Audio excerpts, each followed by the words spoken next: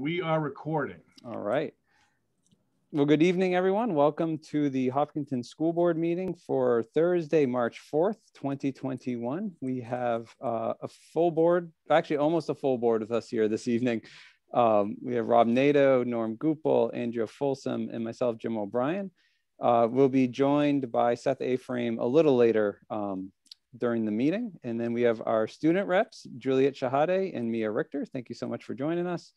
And Michelle Clark, our business administrator, and Mr. Steve Chamberlain, superintendent of schools. So thank you all very much. We're going to start with a Pledge of Allegiance. And we're going to change it up a little bit. Today we're showing a picture of the high school with a flag and some roof work. Can you see that flag? We sure can. So what's going on, Steve, in the picture? This is the extended roof work that we did as our first round of alt. It's the front by the bus drop off heading through. And so all this will be done. And as Mr. Gupel likes to say, we're going to be leak free at the high school. All right. I pledge allegiance to the flag of the United States of America and to the republic for which it stands, one nation, under God, indivisible, with liberty and justice for all. Leak free sounds like a very good goal. Appreciate that. All right, so we're here today, once again, meeting as a board fully remotely. So there's no physical location for our meeting this evening. And we're able to do this because of the governor's emergency declaration due to the COVID-19 pandemic and emergency orders that allows for public bodies such as the Hopkinton School Board to conduct our business fully remotely. And so we do have both a Zoom link as well as a telephone call-in number that was provided as part of the notice for this meeting. Members of the public are able to attend the meeting and hear the conversation in real time. We also have two opportunities during the course of this meeting for members of the public to provide public comment to the board. And those, there'll be one coming up here shortly at the front end of the meeting. And then there's a second opportunity towards the end of the meeting for members of the public to provide comments. All other aspects of RSA 91A or the state's right to know law will be followed, as well as minutes of the meeting will be made available per the statute. And then for those who have attended or watched a board meeting, the only other change that aside from being fully remote, that you might notice is that for every vote that the board does, they're all roll call votes. And so that does take a few extra moments to move through. So with that, I'll ask Steve, are there any additions or deletions in the agenda here this evening? So hopefully I put in just an addition to our Schedule B nomination slate of Mr. George Sable as the assistant track coach. And then when we get to interscholastic sports, we're just gonna talk briefly about allowing a few family members to support the end of seasons awards in person in the gym. So those are the only additions. Perfect. And then any correspondence this evening? I think there were 3 correspondence or so that were placed in the meeting folder provided to the board. Great. And so we have a couple sets, and I just lost my agenda. Excuse me, we have a couple sets of minutes to approve this evening. And so I would ask if there is a motion for the Hopkinton School Board to approve the minutes of the public hearing held on February 18th, 2021. So moved. Second. Is there any discussion? All right, hearing none. Rob. Rob Nato, yes. Norm? Norm Gupel, yes. Andrea? Andrea Folsom, yes. And Jim O'Brien is a yes, so those minutes are approved. Is there a motion for the Hopkinton School Board to approve the minutes of the regular board meeting held on February 18th, 2021? So moved. Second. Any discussion on those minutes? All right, seeing none. Rob? Rob Nato, yes. Norm? Norm Gupel, yes. Andrea? Andrea Folsom, yes. And Jim O'Brien is yes, so those minutes are approved. And last set, is there a motion for the Hopkinton School Board to approve the minutes of the non-public session held on February 18th, 2021? So moved. Second. All right, any discussion? Hearing none. Andrea? Andrea Folsom, yes. Norm? Norm Gupel, yes. Rob? Rob Nato, yes. And Jim O'Brien is yes. So those minutes are approved. So this brings us to our first public comment portion of the evening. And so those who are attending, if you have a comment that you wish to provide to the board, just move your cursor, mouse, pointer, whatever it is, towards the bottom of your screen. There should be a raise hand button. If you press on that, that lets us know that you have a comment that you'd like to give. And I would just ask those who do give comments just to provide us with your name and address, if you would, for the minutes. And then if you can, try to limit your comments to about 3 minutes. So with that, if anybody has a comment, I'll give it a minute for a hand to go up. And as I said, there's a second opportunity towards the end of the meeting as well for public comment. All right, so Darlene Gildersleeve.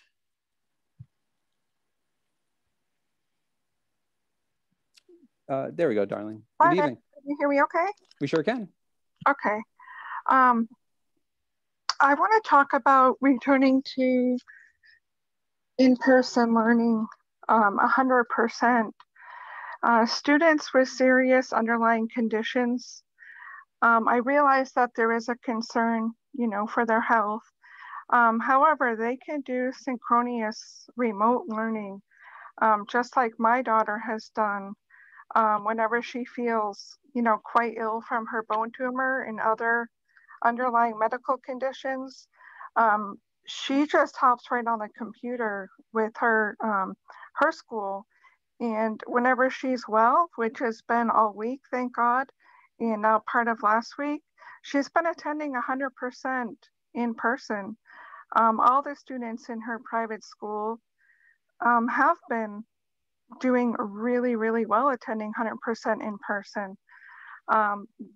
They are isolated and lonely at home, and serious mental health issues are arising in our youth. I'm really, really, really disturbed by the calls and messages that I'm getting from parents all around the state. And actually in Hopkinton, there are parents that are reaching out to me, and because there's still a stigma with mental health, unfortunately, they don't want to talk to the school board and come out, and especially in public input, to talk about it. And a resident last week, she actually got on public input and said that it was inappropriate, the comments that I made with her child nearby. But I'll tell you what, if you don't talk about suicide prevention and you don't talk about mental health in town, one fine day it might be your child that has an issue. So we really have to talk about it and help assist these kids that are, really truly suffering. It's painful for me when I get these messages and phone calls from parents that are crushed and their kids are shattered. And I feel like the board and administration is not doing enough to move towards 100% in person. Not only, I know a lot of people in town are concerned about academics, but I'm more concerned with how are these kids even going to focus on academics when their mental health is so bad. So I really, really wish and hope that you'll take my comments to heart and move towards 100% in-person learning. And like I said, I have a child with very serious medical conditions, and all she does is she has a laptop at home and she opens it up, and then the laptop at school is facing her educators in her class, and so she can participate and not miss out on any assignments and not miss out on communicating with her teachers and her peers when she can't. So I mean, there's that workaround. The other thing is I was able to dial into a few meetings this week at the legislature, and I'm really concerned at the amount of money that the New Hampshire School Board Association is getting from our taxpayer money. And what the New Hampshire School Board Association is doing is they're sending lobbyists to the State House to testify against the best interest of our students.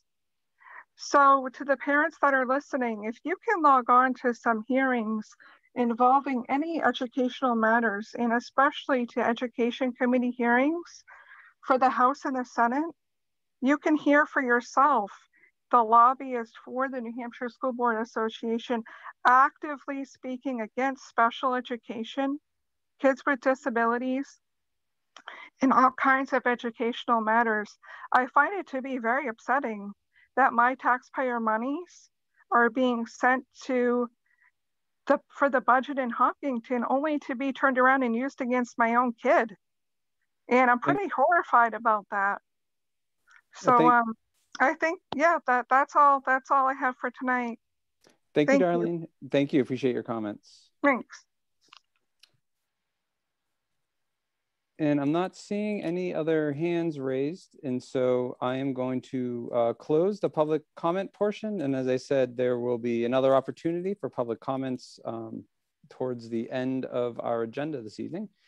And so I think well, the next item on the agenda is school board comments. And so I'm going to ask our student reps to kick us off if they have any comments that they'd like to give tonight. So I don't know, Mia or Juliet, either of you want to start, or either of you have comments? I have a quick plug for the National Honor Society blood drive. It's March 17th from 8 to 2 in the gym at the high school. And I believe the link to sign up is in the Hawk News, but you could also email me and I could send you information about it if anyone wants to sign up to donate blood. Perfect. Steve, is that a link that we could put onto is it on the district website, or could we do that? We'll make sure we do that. So thank you. Great idea. Yeah, thank you, Mia. Juliet, anything this evening? I don't have any comments. Thank you, though. Yeah, thank you. All right. Any board member? Do you want to go first, Andrew? Or you want me to go first? You want me to? Okay, sure. I just want to say thank you to the PTA last night, and thank you, Steve and Andrea, for joining me to go over our budget with them. It was great to see all of them and really have a good discussion with them. And thank you to the PTA for all that they do for our community and for the district. I want to thank the community for all their phone calls and all their emails over the last couple of weeks. It's been a great discussion. A lot of these community members just want to have their voice heard, and it's great to have that with them privately and to hear their thoughts and to listen. Real quick, just my condolences to the Parr family. I realized that Coach Dan Parr passed away. And what's unique about that is Dan Parr was actually the coach of Hopkinton's men's basketball team when they won their first and only championship. That's going to change hopefully down the road with an additional championship. But what's unique about it is Coach Parr was actually one of the basketball coaches at my high school at St. Thomas, and he brought out the best in the students. And he was the Bill Belichick of men's basketball with a lot of championships. So my condolences to him. And when I first met Steve Chamberlain, we did a background check and I talked to him a little about basketball. He coached against Dan Parr and got crushed. And it was a really funny conversation, and just a full circle here, knowing that he was part of the Hopkinton School District and then at my high school. Last thing is, Jim, a big shout out to Joan Fonsby's class. Their book came out today. It's the #1 bookseller in the New York Times. All the students came out with their stories today and a lot of great photos in it. I look forward to reading it. My daughter was very proud to bring this home today, and this is the type of work I like to see. A lot of creative photos. I'm going to ask Bill next year that he puts his own photo in here at some point, but great job by the students. Great job by Joan. It put a smile on my face after a long week, so thank you guys. Thanks, Norm. Rob or Andrea? I can go next. So I just wanted to, I know we've received a lot of emails and I've had a lot of great conversations with community members over the past year, but especially over the past week, a couple of weeks. And so I wanted to just publicly go over a couple of things. I know sometimes it can be tricky tuning into these meetings. You know, our meetings are sometimes every week, sometimes every other week. They're supposed to be every other week, but it's been an exciting year. And so I just wanted to touch publicly on a couple of things that we've talked about in our public meetings, but they're also kind of consistently going on in other meetings between the school board with administration, between administration and lead and teachers and staff. So yeah, so a couple of things. I know that there has been chatter about spacing in schools, and that's been a big sticking point, and we're all worried about, do we need 3 feet? Do we need 6 feet? And so we actually reached out to, our nurses reached out to the COVID-19 education liaison, who is with the Bureau of Infectious Disease and Control at the New Hampshire Division of Public Health Services. And the information that we got back from her was, and I quote, "The guidance has not shifted from the start of the school year.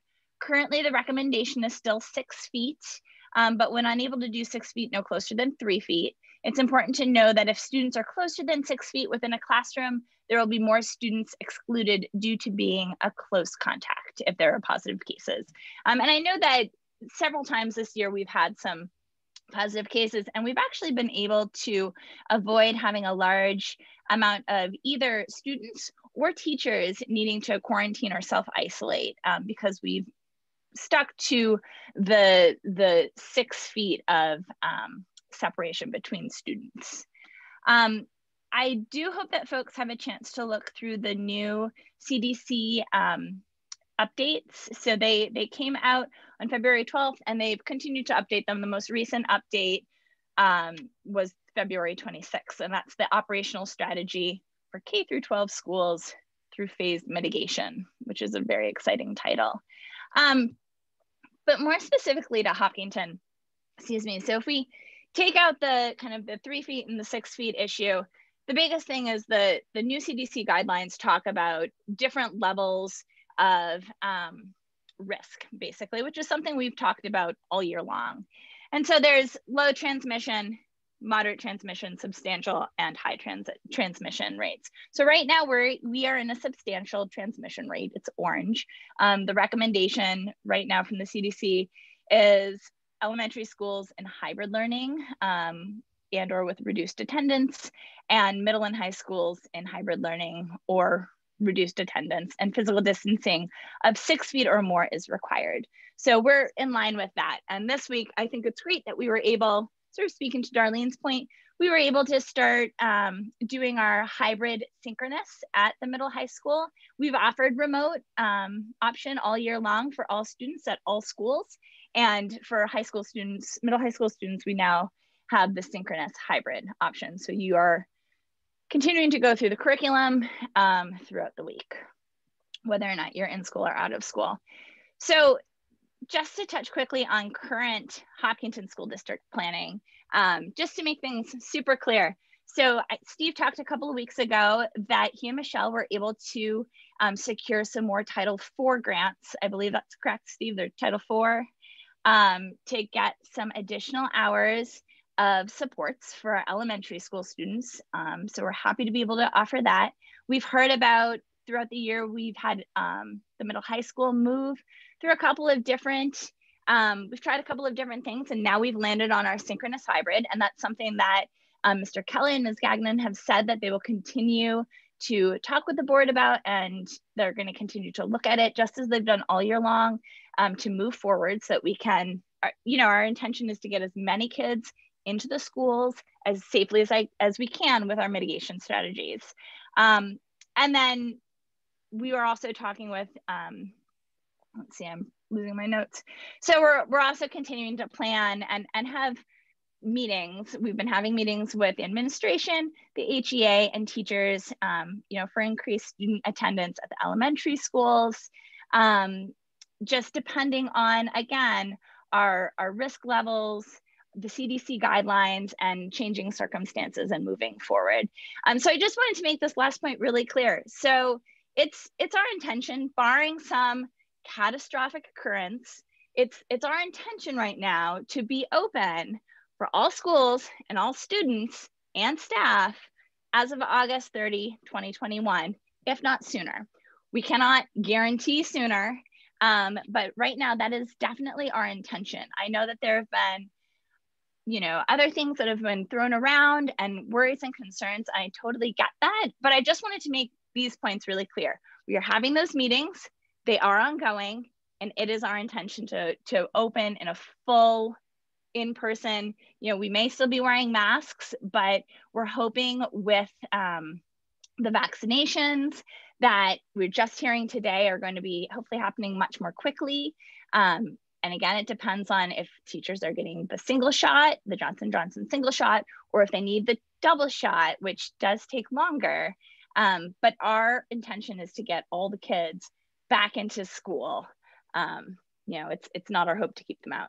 So thanks for letting me just ramble on there, but I just wanted to make those things very clear because I know sometimes it can feel a little cloak and daggers, and that's not our intention.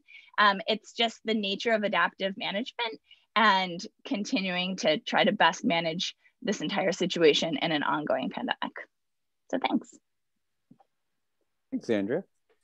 Rob? I have nothing further to add, Jim. Thank you, Andrea. That was very good. Perfect. I don't either. So with that, we'll move on in the agenda and go under presentations and staff reports. And this is exciting because we've been talking about it, I think, for a while now, is to talk about FIRST Robotics and to hear how that has been going in the pandemic. And so, Steve, I know that we're inviting people up, and so I leave it to you. There's Charlene. Yes, I just and thank you, and thanks to the board for just taking a different look at some program during a global pandemic. You know, it came across where we accepted some dollars from Rotary, and it had to update at Rotary about Charlene and her work, and I just think it's great. Charlene, thank you so much for coming and being promoted. And I'm very, as a superintendent, I'm just very curious about how we do all what you do in this environment. I know the board is too. So I'll turn it over to you. If you need to, you can share your screen or you can just talk about your time. But thanks for joining us tonight. Thank you for inviting me tonight. I do have something to share, so I will. Hopefully it works for you, because we'll give it a shot. How about that? Do we see an Osram Team 1922? We do. We sure do. With the, wonderful. With the Tin Man. I love it. Great for technology, huh? Thank you again for inviting me to present this evening. My name is Charlene Betts. I'm the coach for Osram, a FIRST Robotics competition team comprised of 13 students from Hopkinton Middle High and John Stark Regional High Schools. Along with having won multiple awards in New Hampshire and the New England First District over the years, Osram has traveled to Atlanta and Detroit to compete with teams from all over the world. We are currently in our 15th year and look forward to many more. Yep. A typical year involves off-season events, community outreach opportunities, donuts, and pizza. This year has had none of those. A typical competition season would start with a kickoff in early January at SNHU, where the game would be revealed. The team would use the next week to thoroughly read the game manual, strategize gameplay, and prototype ideas for the robot. Over the following 5 weeks, the team would build elements to simulate the competition field and design, CAD, assemble, program, and test the robot. This would be followed by as much practice in operating the robot as time allowed, AKA never enough. At the same time, Spirit members would design game-themed t-shirts, pins, and a banner for our pit at competitions. They would also update the team website and brochure with the logos of current sponsors. Osram would then attend 2 regional competitions with the hopes of moving on to the district championships and ultimately worlds. This season, the kickoff was virtual. Of the 3 challenges offered to teams, Osram opted for the challenge that uses last year's robot. While it may seem easier because it was built on last year's experience, having had a shortened season and 8 members graduate in 2020 means that the remaining students have had lots to learn and an unusual environment in which to apply that learning. After last year's competition season was cut short, the team was unable to meet in person. While not knowing what to expect in 2021, students went ahead and redesigned portions of the robot, catting up new parts that have been fabricated and assembled onto the original base. Once known as Tin Man 15, the robot has now been dubbed Tin Man 15.2. Late summer, small robots were purchased and given to each student so that the team members could learn about programming. It gave us a focus for virtual meetings which helped to emulate the social aspect of the team. Each member was allowed to work at their own level of ability and interest, with a few really taking to it, and one student even filling the position of lead programmer this season. With schools having many days remote, it became harder for students to spend yet more time online, and the number of active members waned. I anticipate that most of our members will return once regular in-person meetings resume. We have been able to meet safely in person when needed for assembly and testing of the robot and the filming of videos for the challenges. Each member attending in person completes a health screen form and has their temperature taken at the beginning of the meeting. Masks are required and social distancing is maintained as much as possible. We have been trying our best to keep up team spirit. One of the mentors created Osram masks for the team, and it has been a great way to help us feel that we are all in it together during the pandemic. FIRST has also worked at keeping up enthusiasm for the program by supplying teams with logo masks and shop towels. Several of the students collaborated on a team video. It includes clips of members sharing what Osram means to them and has beginning and ending animations made by one of the students. It can be found on the team's website along with lots of information about Osram. Over the fall, we also updated our brochure and created letters to send to local companies requesting their support. The response showed how fortunate we are to have generous sponsors such as our namesake, Osram Slovenia. Beyond the local support for individual teams, the FIRST program receives funding from New Hampshire's BAE Systems as well as NASA. For a second year, Osram qualified for the STEM grant provided by the New Hampshire Department of Education. After having spent a portion of the grant on FIRST registration fees, the team will now look into using some of the funds to purchase equipment and supplies that will create the opportunity for students to see their design process through to the fabrication of parts using a CNC machine or 3D printer. In addition, the grant may enable the team to acquire a trailer, which would provide safer transportation of the robot, extra parts, supplies, and spirit items to competitions and community outreach events.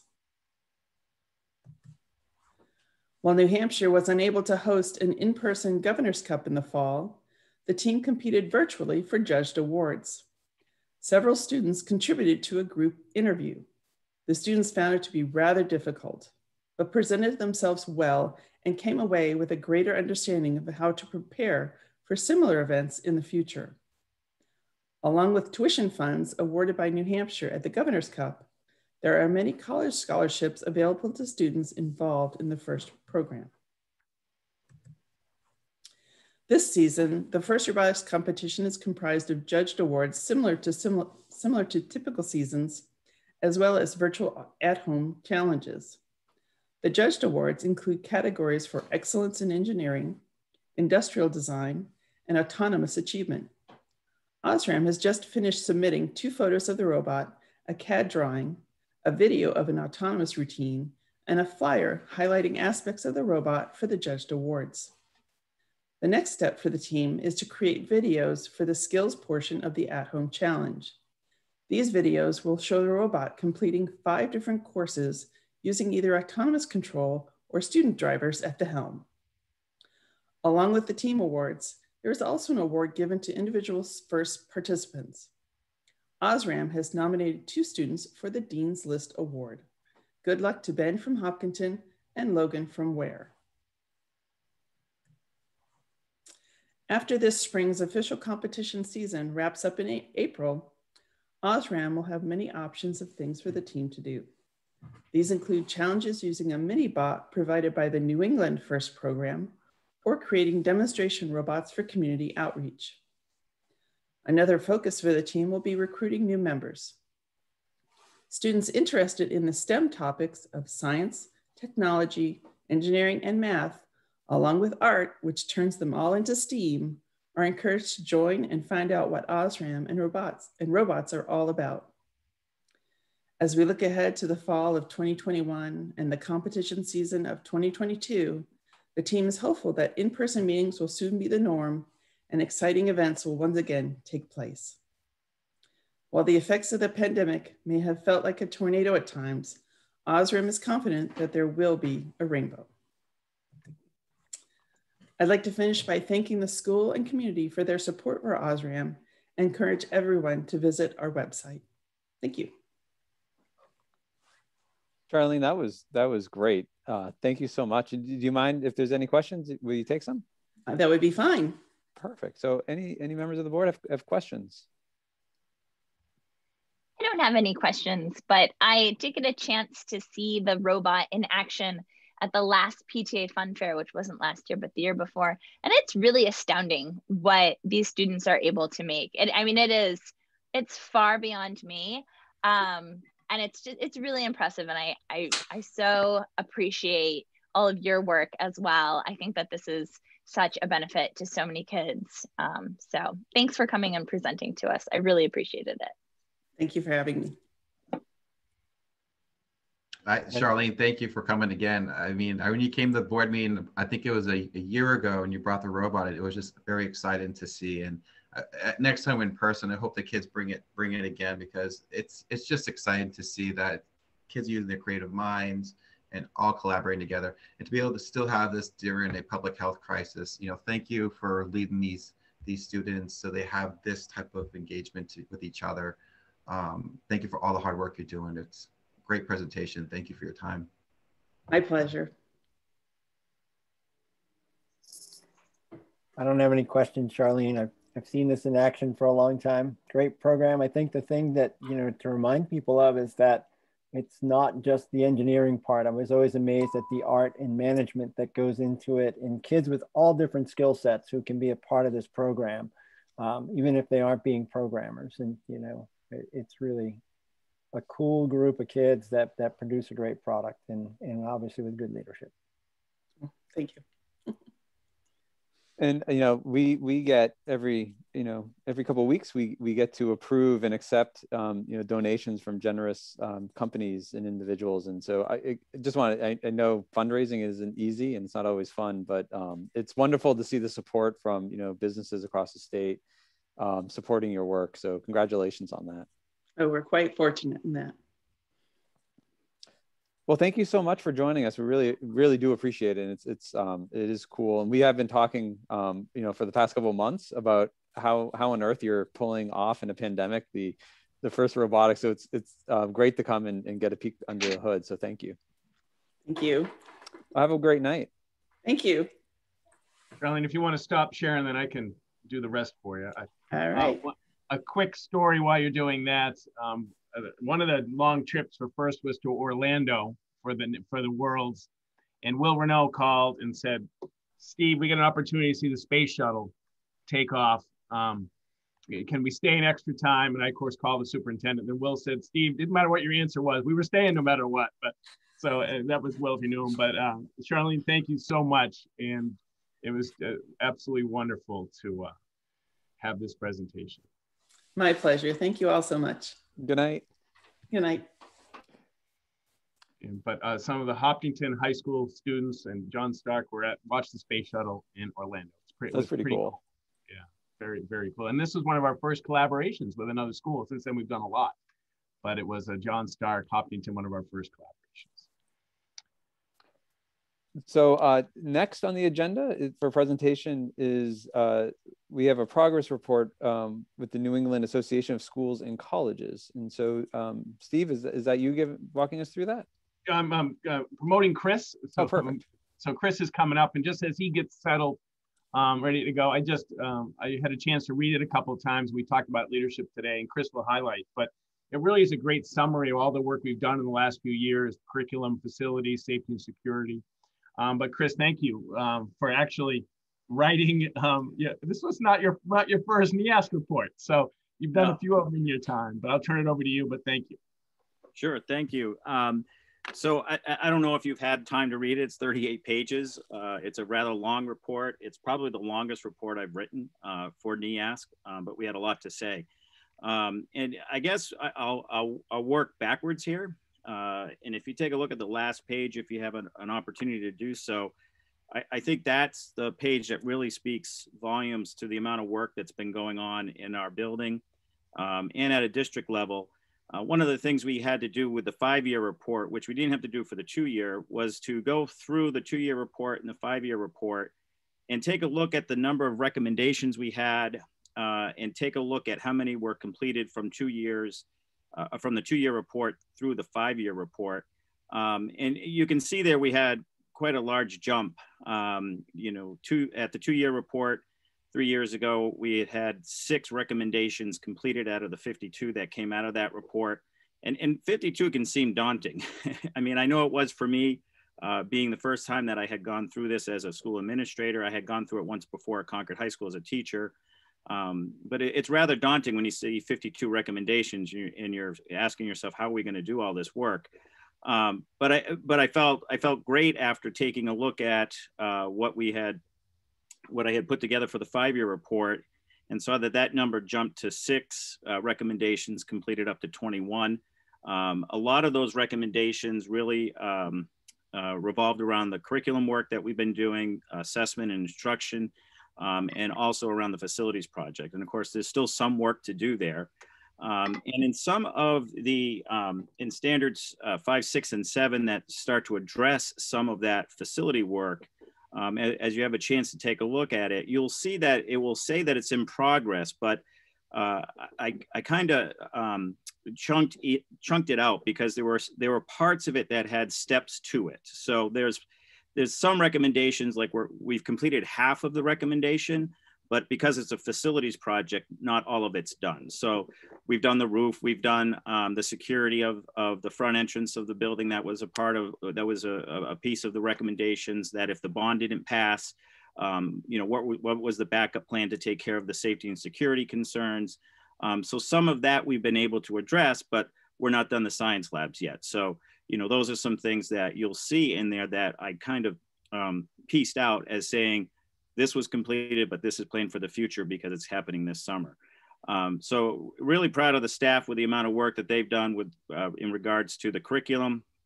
We've been, this year, it's been a little harder to focus on assessment as one of our building goals, but it will be one that will continue to work as we are planning. And I very much agree with Andrea that that's my plan, is to be back in full come August, the end of August, early September. But if you continue to take a look at that table, you know, 53% in the 2-year report of the recommendations were still in progress. That's dropped 17 points down to 35.5 or 35.8. So we've made some progress there. And we do have one recommendation that we rejected in the 2-year report, and I've still marked that as rejected.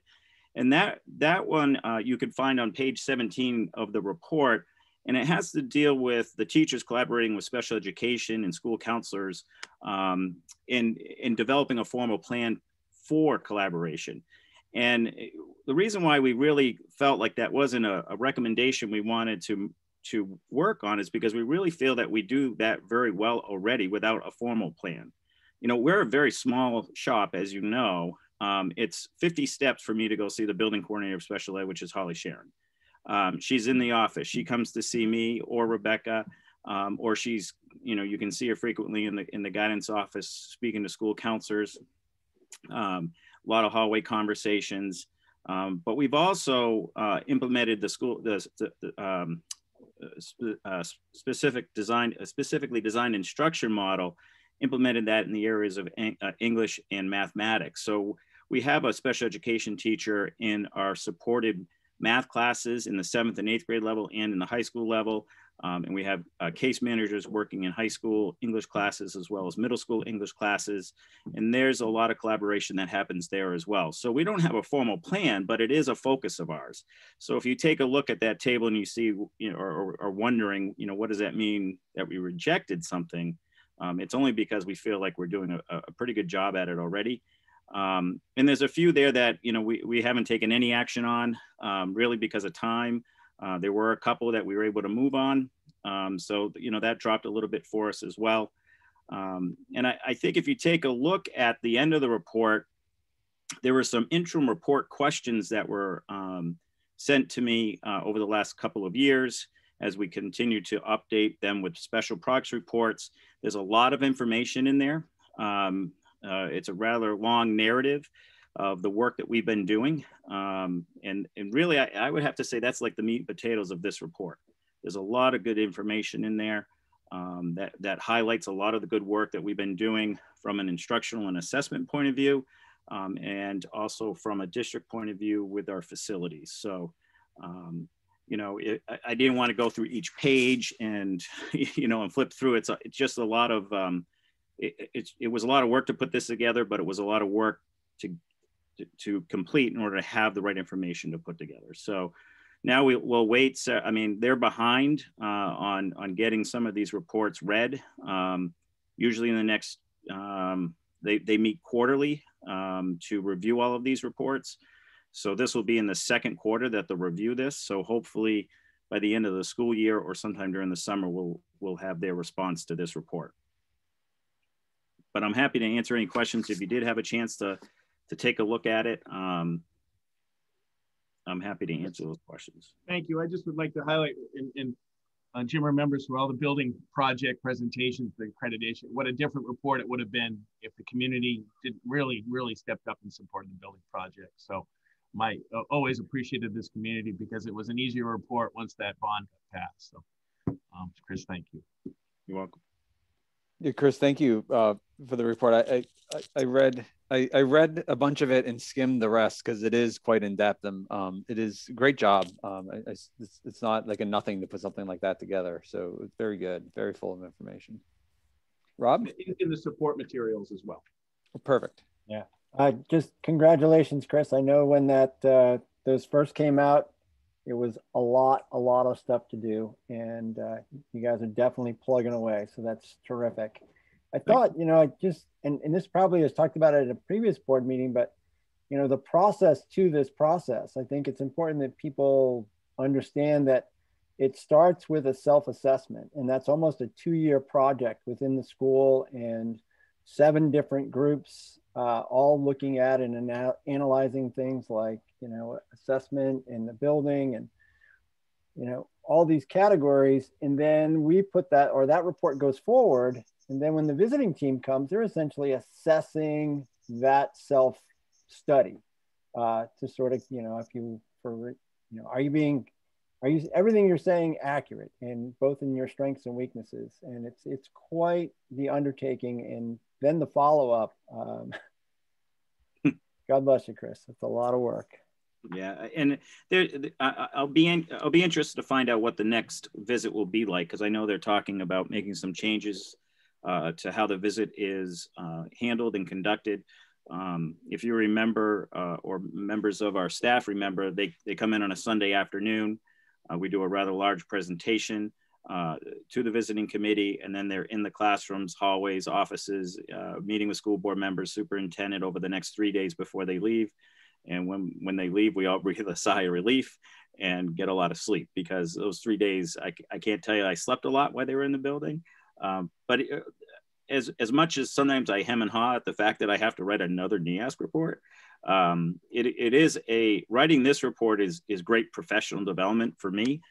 Just to go through this, one, to stop and realize how much work we're doing, because sometimes we get lost in the weeds of everything we're trying to do, and on top of what we've had to deal with since last March. Just gave me a great sense of pride in the work that our building is doing. And we still have growth to do. It doesn't stop here, but looking forward to starting to focus on some of these other recommendations that they have given us and making our school better. Indra? Yeah, Chris, this was really, I thought the nuance captured in this was really interesting. I don't know if I enjoyed reading through it, but it was very interesting. It's a great long report. I was wondering too, and I'm glad that folks will be able to look through it. I was wondering if you could speak just a little bit to why we do, why we need to do the NEASC report, aside from us improving as a school and district. Why is this important that we do and that we stay on top of it? Sure. No, I appreciate the question. Well, NEASC is the oldest accrediting body for colleges and high schools in the country. There are several throughout the country, but NEASC, New England Association of Schools and Colleges, is the oldest. And there were 7 standards that they critique us by. And some of those are within the school community and our building and our facilities, and how the school community supports its schools through their budget. And then the other standards really revolve around what we do every day, which is the CIA, the curriculum, instruction, and assessment pieces, and school culture. And so when we look at that process, we begin that with, actually Rob was one of the people, one of the teachers that helped to head up our staff in organizing, getting ready for this, this visit and this accreditation process. But we essentially had 7 subcommittees. Every staff member in the building had to be on a committee. And each one of those committees headed up one of those standards. And in the first standard, it really talks about our core values and beliefs. And so 2 years prior to the NEASC Association coming into the building, we went through a revision process of our CVBLE. And it was a rather extensive process. I think it took just over a year, and then we brought it to the school board and they approved it, I think in June of 2015. So, and we'll look at revising that again. We'll go through it again and make sure it's still good. But it's important for our students in as a senior to graduate from accredited high school. There needs to be some oversight to what we're doing in our building, how our teachers are writing and delivering curriculum, how we're assessing our students, what does the culture of our building look like? Are we doing everything we can socially, emotionally for our students? And as I said, it is a daunting process, but it is a good process for us to go through, because as you heard Rob say, it all starts with that self-assessment. If we can't look ourselves in the mirror and say, okay, we're really good with this, but we can improve in this area, then we're not learning, and we're not trying to get better, and we don't practice what we preach, right? So if we're asking our students to work hard and learn, but we don't take the opportunity to stop and reflect about our own teaching and practices in the building, we're just not going to get better. Like, for instance, one of the areas suggestions it talked about was, how do we get out to the community and inform them more about our core values and beliefs and learning expectations and our overarching competencies. And as I was going through this report, as I said, this is a nice thing for me to reflect upon.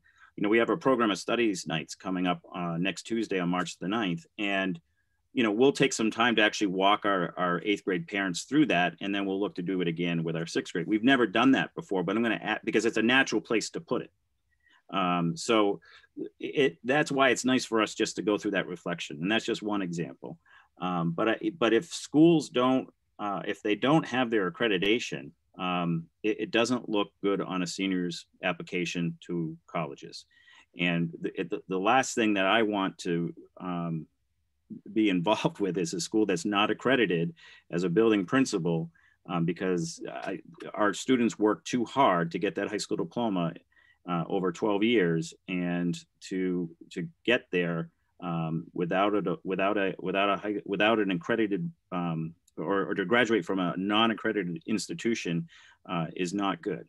And one of my very good friends that I went to college with, he went to Stevens High School, and at that time when he graduated in 1991, it was not accredited.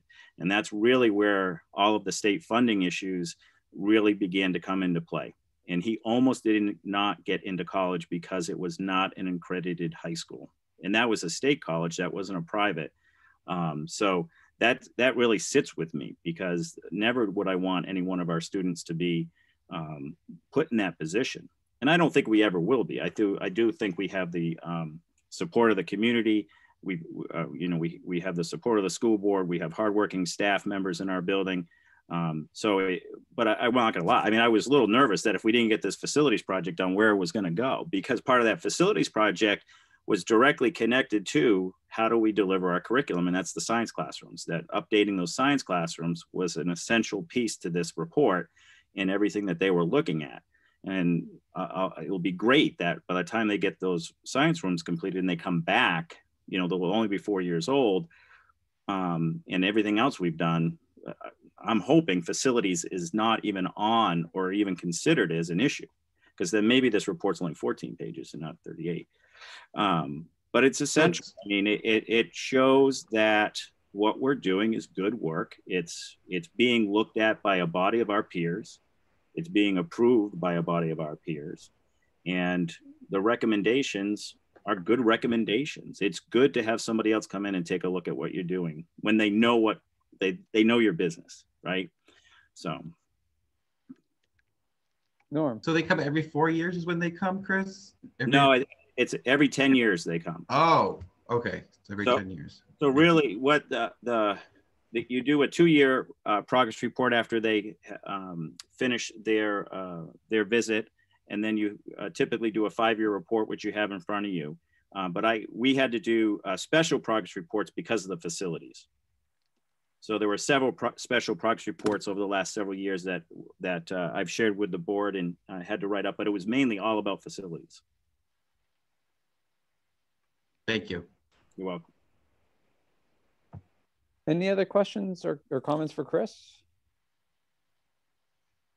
And Steve, you said it's in the supporting documents folder. Is there anywhere else that we keep these reports so that members of the community could look at this one and even past ones if they're interested? Yeah, then it'll go to the school board under reports, meetings, and pages. So we'll put it in support materials and we'll bump it up. Perfect. Thank you. Appreciate that. And Andrew, there should be a presentation on there that I made in 2016, a PowerPoint presentation, and that will give you a little bit more information about each one of the standards and who was on the committees then. You'll see Rob was part of that, obviously. So if you want to take a look at that and have any other questions, I'll be happy to meet with you and answer those.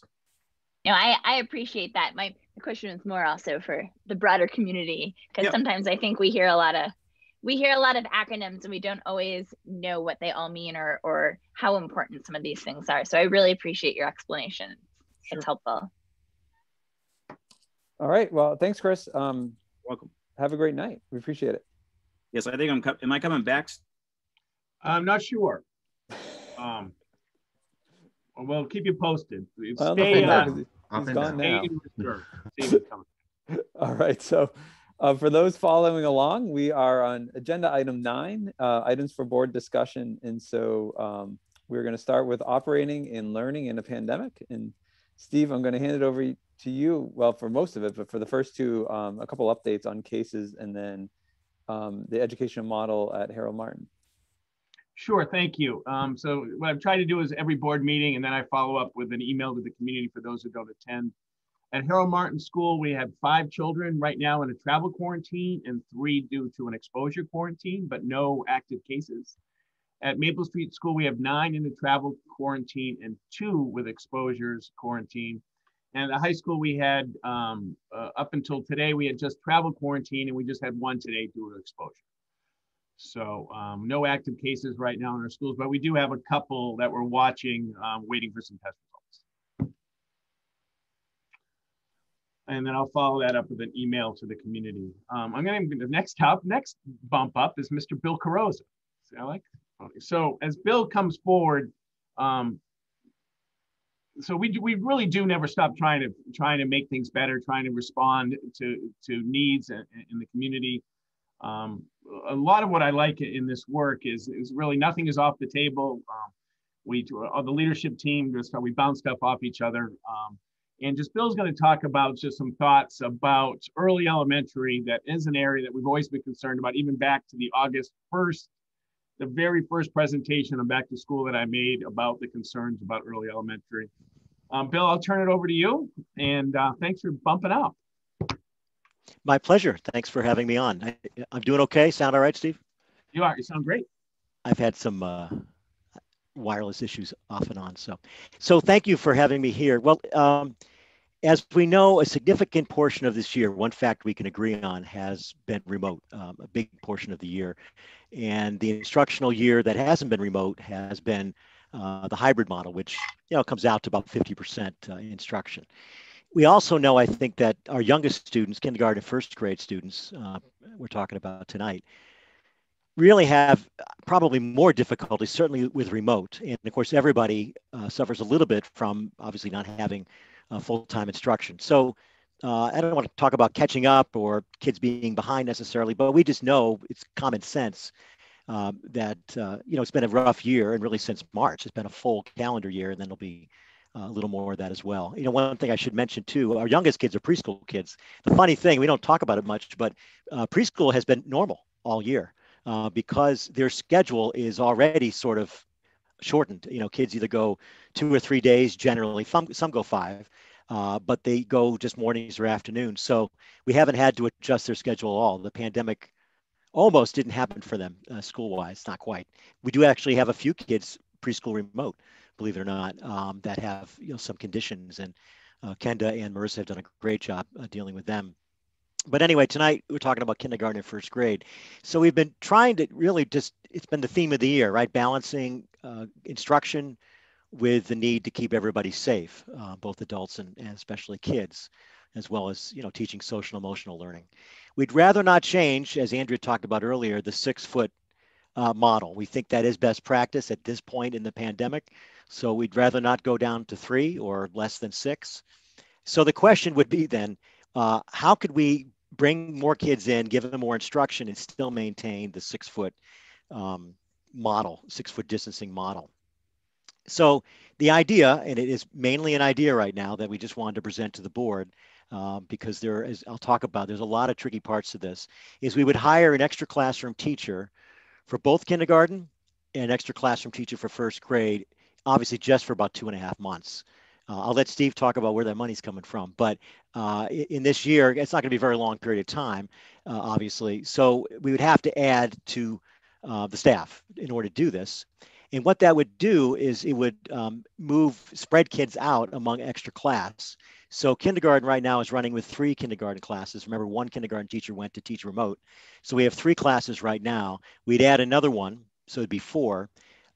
First grade is going with 4 classes right now. They're a little bit bigger, and they would go to 5. So from 3 to 4, and from 4 to 5, kindergarten and first grade. Now, numbers are already a little bit lower in K&1, just based on, generally enrollment in K&1 is a little bit smaller anyway. We tend to have move-ins as the years go on, as people can afford houses and that sort of thing, they tend to move in. And so that's, our original enrollment is a little bit smaller in K&1. Plus we've had a, fairly high amount of parents who chose homeschooling this year.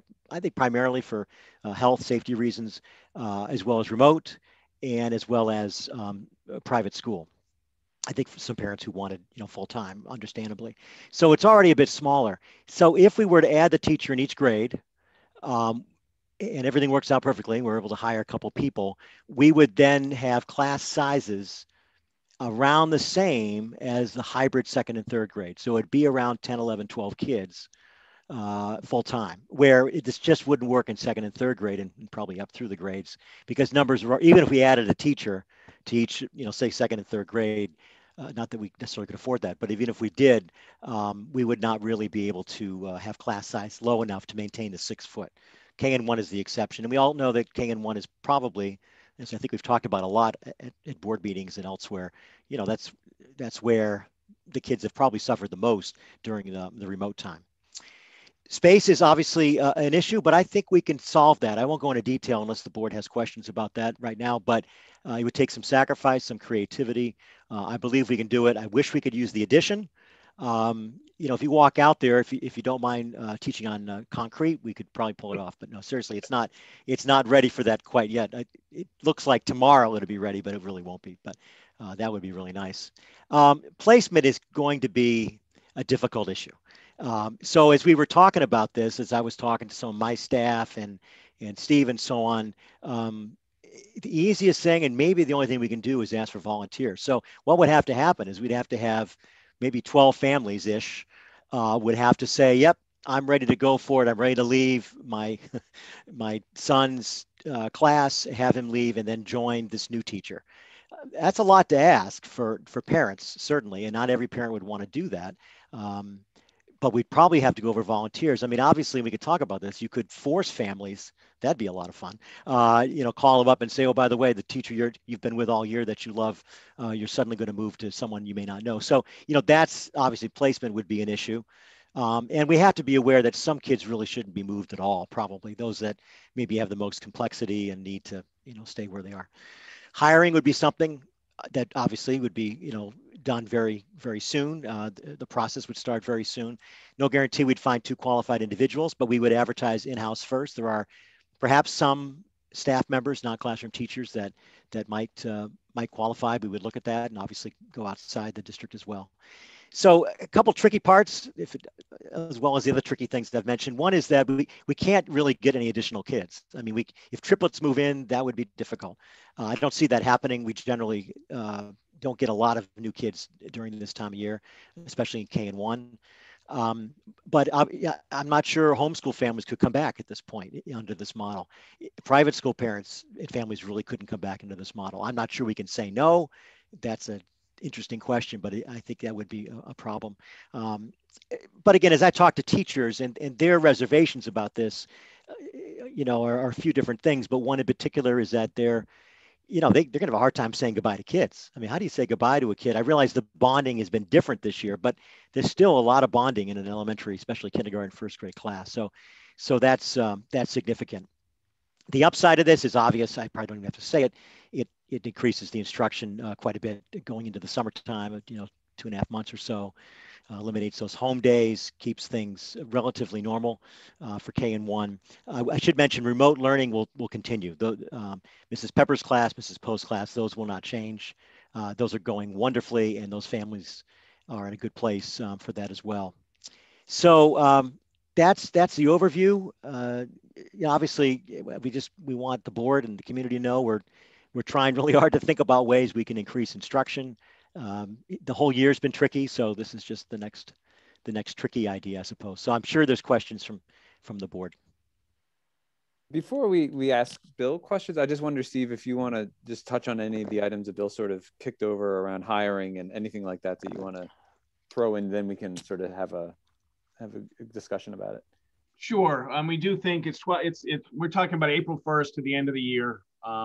Which we think we do have the funds based on the savings and based on all the wise decisions that the board made last year that we could support, looking at for 2 positions for about 12 weeks each. So we do think we'll have the funds there. We've just talked about K1 and what this would do, what we're looking for tonight.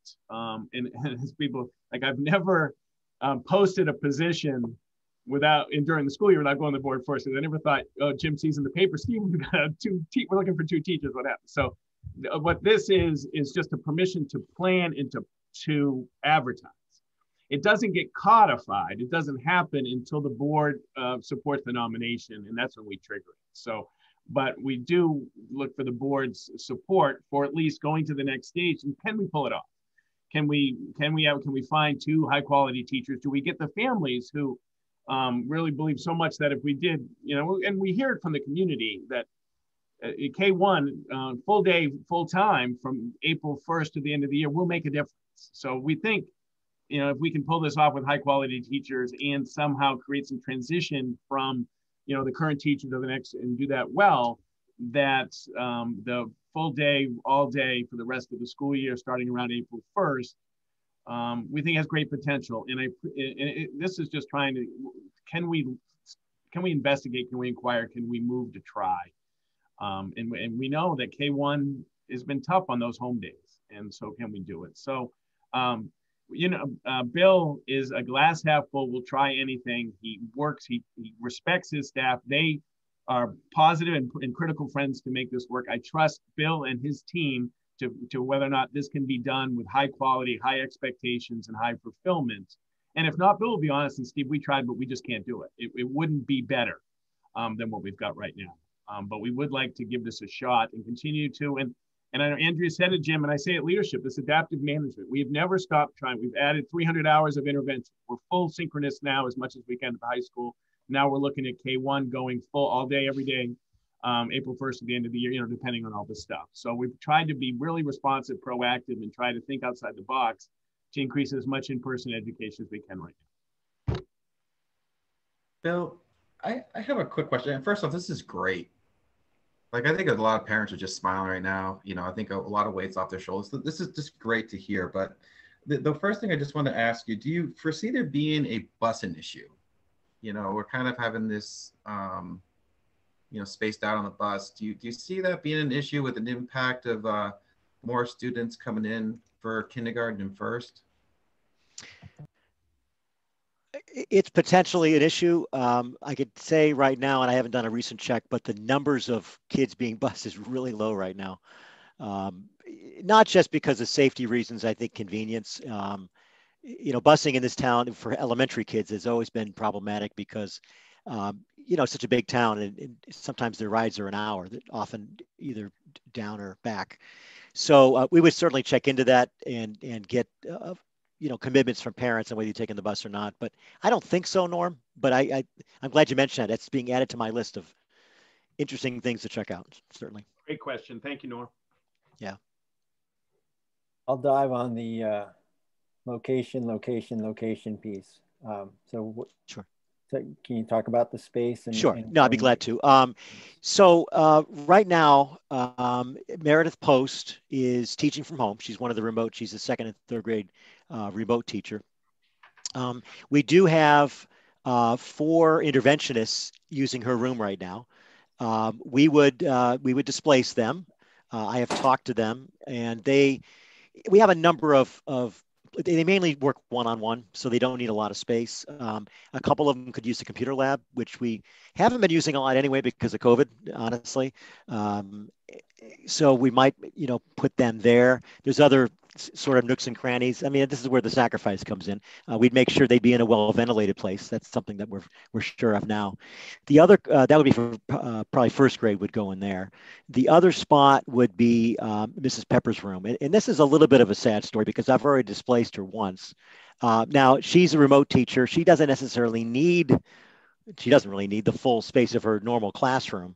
But her materials are there. This would be the 3rd time I think I've moved her for different reasons. So I feel bad about that, but she could either do it from home or we can find a place. She really wanted to teach from school. She didn't have any health reasons not to be in the building. She just, like me, she likes being around people. So we'll find a spot for her. So those are probably the 2 spots I'm thinking, Rob. Thank you, Bill. Sure.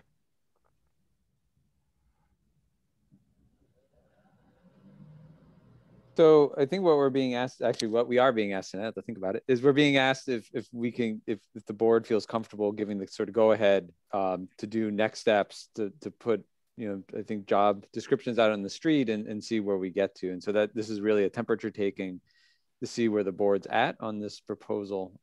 I saw Norm gave a thumbs up. I don't know if anybody else has concerns or anything you want to air. If people are comfortable, we can give them the thumbs up to sort of proceed. I think it's a great thing to try and pursue. If you can make it happen, all the better. So, thanks, Rob. Thanks, Norm. Yeah, I agree. I think being able to bring more and more kids back is really what we've been trying to do all year, and so I appreciate that we're looking at different ideas. So I'm 100% yes. Let's do what we can to see if we can bring kids back. Yeah, and I'm all in. I think it's great. I really appreciate Bill and Steve, you guys working on this. I guess my only question is, and it's probably, I don't know if you thought of this, but when do you do sort of the reach out to parents? Because you have the hiring, which is an important step, obviously, but then there's also, you need to have the kids in the classrooms in order to make it work. And so I'm just wondering when in the process do you need to do the outreach to parents to sort of see if you can fill the classrooms with, willing volunteers, as you put it, to see if it all kind of works together? I would say, I haven't thought exactly about that, but off the top of my head, I would say within the next couple of weeks. You know, March is the big month if this is going to work. We may also need to look at, and this, I did not mention this to Steve, so this is making sausage live, as we'd like to say. I think if we're going to go down this road, those teachers would need, I think, a full day to get ready. If nothing else, well, not if nothing else, but one of the many things, just even moving desks in and things like that. So, you know, the flexibility needed in this is pretty big. So I think we need to make sure teachers have the support they need.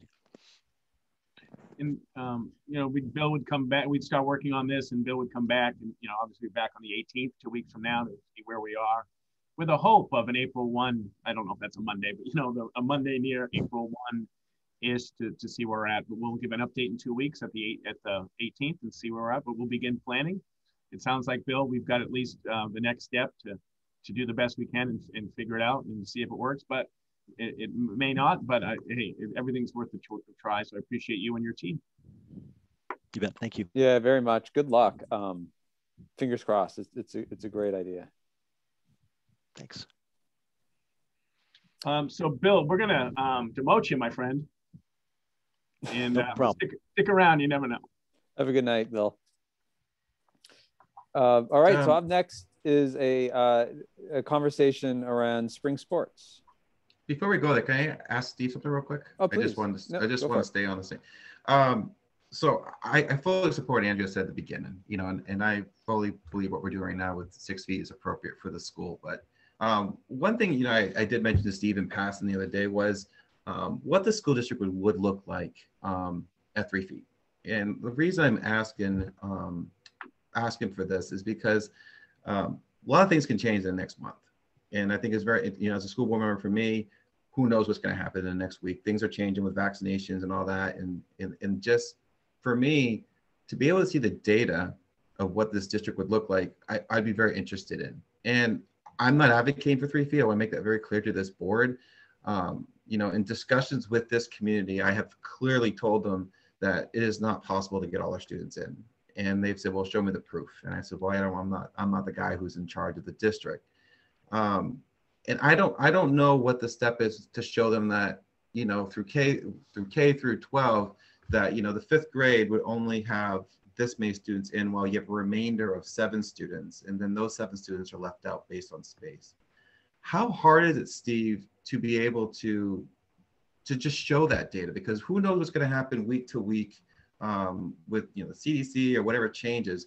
Is it a lot of work to say, hey, this is what it would look like in a snapshot based on a 3 feet? Again, I'm not advocating for it. I'm just collecting data as missing pieces, kind of. I mean, it's some work because each, like at the elementary, it's a little bit different. We have more uniform class sizes, but at the secondary level, we go from 13 to 24, and you know, rooms change. But it can be done if you're looking at how many classes could be all in with a 3 feet, if that's what norm you're looking for. But you know, some classes at the secondary level, as Rob's talked about, right, we have trapezoidal tables. So that really does limit, right, because we really don't like the single desk, you know, we like the collaborative. But I mean, we can look at it, and we'll certainly dig in as much as you would like. But it's different levels of work, and in some are barriers of furniture, and really some are barriers of 24 kids, you know. But our job is to provide you with the information you need. I also think, I mean, just thinking what you said, Steve, there's also, you know, there's the classroom space, but then there's all the other spaces within the school building. And so I don't want to, I mean, I don't know if Steve can do that, but how you start to space out cafeteria spaces and line space. And buses, you know, right? Buses. I mean, so there's it just becomes a larger puzzle to put together. So I hope you guys understand what I'm just trying to think, you know, outside the box, you know. I mean, I know it's a lot of work. I'm just having a conversation, just, you know, if something changes, we have information ready, already assessed that, saying, you know, if we have 7 students out of 6th grade, you know, and things change in April, you know, maybe we'll look at outdoor classes for those individuals. So it was just something I was thinking about, because it may get to the point where how do we decide what kids are going in? Yeah. If seven kids aren't able to go, if we decide to go at 3 feet. So The discussion for me was more or less just the discussions I've had in the community and just in general saying that it's just not possible that, and to be able to share with them saying that the puzzle's not that easy. So it was. Yeah, just, having been in many of those rooms, I think the simplest way to do it is ask every classroom teacher, can you fit all of your kids? If you've got a class of 26, can you fit them all in here at 3 feet? I can tell you right now, there are certain rooms that I taught in that there's no way you can do it. But they could quantify that very easily. And I appreciate that. It's probably easy, Rob, I think you're right. It's probably the easy way to do it is that the teachers know the kids in their classroom and they know their classroom. Because there's that moving target of, you got a class of 17, but then you might have a class of 26. So, and that changes things dramatically. And it just gives a snapshot. Nothing. We'll look at it. Okay, I appreciate it. And again, I'm not advocating for it. I want to make it clear. I support what Andrea said, what we're doing as a board. Just future discussions, if things change in our world, whatever, it's there. It is what it is. Thank you, guys. All right, so next up on the agenda is the interscholastic sports and spring sports. So Steve, and Dan and Chris are available, but we can start out with just me, and if you have questions, we can bump them. Just deep appreciation and respect to Dan and his team. We've had, and I'm successful. I'm not talking wins or losses, successful or tournament successful in, maintaining healthy kids in a safe program as we've gone. I think they're looking at 12, 14, 15 games, whether it's middle school, JV. So we're in a very good place. So next, believe it or not, we're back in spring. We're almost at spring, and so. And if we go back to the fall where we were, and it's very similar approach, it would be masks, it would be regional cohorts. If we do use the gym in inclement weather, it would be very few number of kids. Most coaches like to be out full time once we start. We're talking limited start last week of March, full start first week in April. Part of that is weather that we can get everybody out. But we would, and tonight it gets codified by the nomination of the spring coaches, but it's a very similar model. And as Norm asked earlier, we can certainly provide a memo, but it is the screenings, it is the masks, it is the regional cohort, it is strong communication in our programs, and we'd like to begin the next stage of looking at spring. I can't believe it, the spring is here. Steve, can you just remind me what are spring sports? Sure. We're baseball, softball, lacrosse, spring track, and I think those baseball, softball, spring track, boys, girls, lacrosse. If I missed any, I'm going to be really embarrassed. Just so you know if I missed any. So all outdoor sports. Perfect. Nice. And Dan wrote, and to me, I hope I included, if we. That's one of the reasons why we want to put it out. We don't want 20 kids in the gym, 30 kids. We don't want the entire track. So we'll put it off, and very few will be in the gym. A little bit of, they do want to do some arms work, right? Because it's been a long winter for throwing, for safety, but it'd be small kids. It's just a few in the gym. And just connected, as we come to the end of the season, and we are more in school, and I had a chance, I was over at the high school this week and I saw the kids eating lunch in the gym and spread out things. We would like to at least be able to, if the numbers, working with Amy, Dan, Chris, and I, if the numbers are right in the next week or two, to support just 2 members of each family supporting the end of season awards in the gym. We can spread the gym out like crazy, for it. And we would just like to at least provide the opportunity, if the numbers are good, where Amy, Chris, Dan, and I are, to allow 2 people to enjoy the awards ceremony at the end of the season. If that works, we can have the authority to do it if we think it's safe. And Steve, you had mentioned that it would be not all the sports would be on the same night. It would sort of be spread out, so it would be on multiple nights. Yeah, that's what Dan's looking at least 2, if not more nights. I don't want to commit him to nights, but we're talking about a basketball night or Nordic and ski night, and then if there's hockey, usually do something with John Stark. But yeah, certainly spreading them out, that it wouldn't be 2 people for the entire program.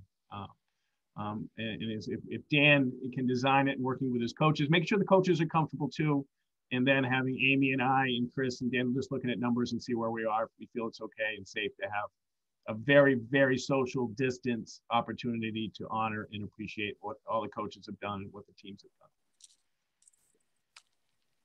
Any thoughts from the board on that?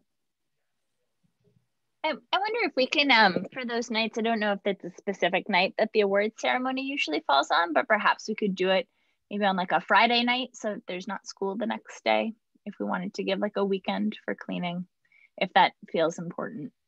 Thanks. But I assume that you'll be underneath the max number of, like according to our measures, the max number of people within the gym. So. Yes, and we're going to televise it. We're going to televise it. I don't know if that's the right word, but we're going to stream it. I think. See, I went back to the 50s or something. We're going to stream it. So, because some people just aren't comfortable, right? And some people who, you know, grandparents in Ohio are watching their kids play sports this year, which is really nice through the stream. So the awards would be streamed if people outside of our little area want to watch, or it's safe. Maybe I should add any objection to this proposal and moving it forward. All right. And Thanks, sports Steve. are okay. We're going to nominate that in Schedule B. Yes. Perfect. And so next up is a permission to plan for the prom. So I'm going to bump up Chris. I'm going to bump up Trish and Francine and maybe some others. So you're going to have to give me a second. Promote. I hate it when they bounce around. You know what they did? They raised their hand. They're messing with me, Mr. O'Brien. You're doing a great job. You're promoting and demoting like a pro today. And then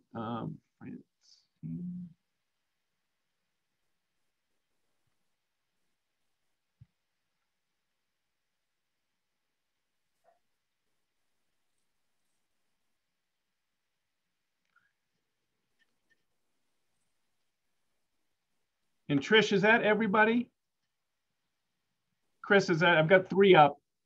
Yes, that's everybody. That's all you need to have up. And Francie's going to share her screen. She's the one doing the presentation. Well, Francie is our everybody. junior class president. Well, thanks for joining us. Absolutely. I'm going to mute now, Francie. Girl, you're up. All right. Let me share quickly. Thanks for coming, Francie. I appreciate it. Nice to see you. Oh, thank you for having me. Okay, is that working? It sure is. Yep, there we go. Okay. So basically we just wanted, or we were trying to figure out prom and just reserve a venue and stuff. And so we just had questions and or basically we wanted to get permission to like go ahead with it.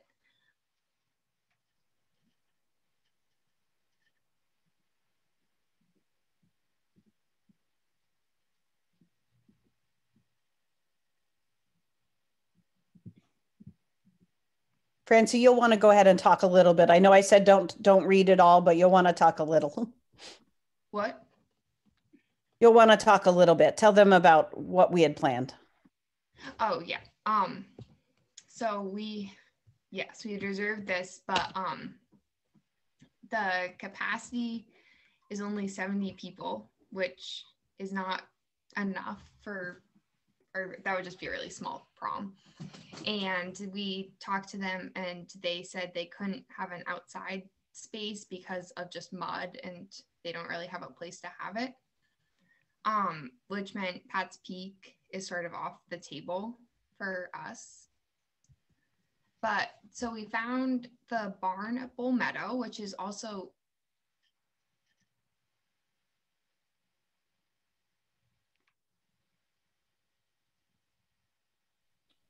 Oh, Francie, I don't know if we lost your audio because it looked like you were still talking, but we couldn't hear anything. It has enough room for 180 people to have a sit-down dinner without COVID. So with COVID, that would be 110 people, and we wouldn't be having a sit-down dinner, meaning that with the New Hampshire guidelines, that's 250 people. We would keep it to 100 people who are masked inside. So we would be at less than half of the New Hampshire, like half of the maximum people allowed by New Hampshire COVID guidelines, which would give a lot of space for every person and allow for a lot of social distancing. It also has, as you can sort of see in the lower picture, a big patio that would also have a tent. So if it's raining or it's bad weather, we can still go outside onto the patio. And that would allow even more people to be out there and spread out. So we could sort of rotate people through. So we wouldn't have to, so we could have more than 100 people come and still maintain the social distancing and keep a safe distance. And so our proposed date is Sunday, June 6th from 7 to 10. And we know it's a Sunday, but that is the only date that they have available that also works with our school schedule. And we think that most parents would be okay with that for this year, just because there's a lot going on. So here's inside the barn. As you can see, there's a huge, it's big. There are super high ceilings, like there's a lot of ventilation, a lot of space to spread out. So we would have no tables.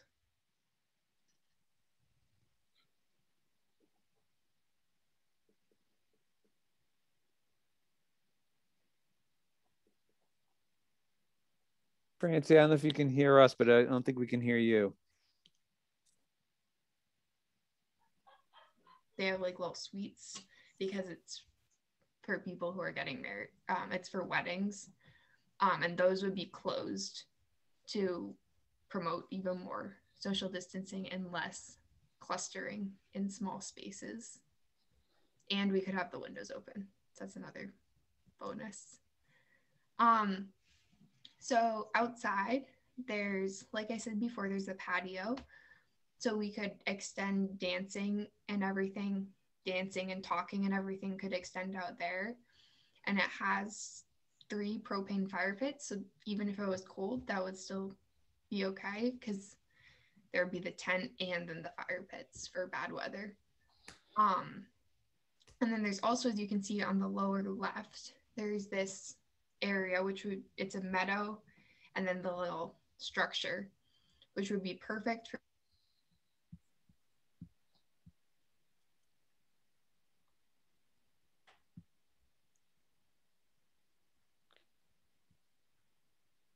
if Francie cuts out, I can keep talking.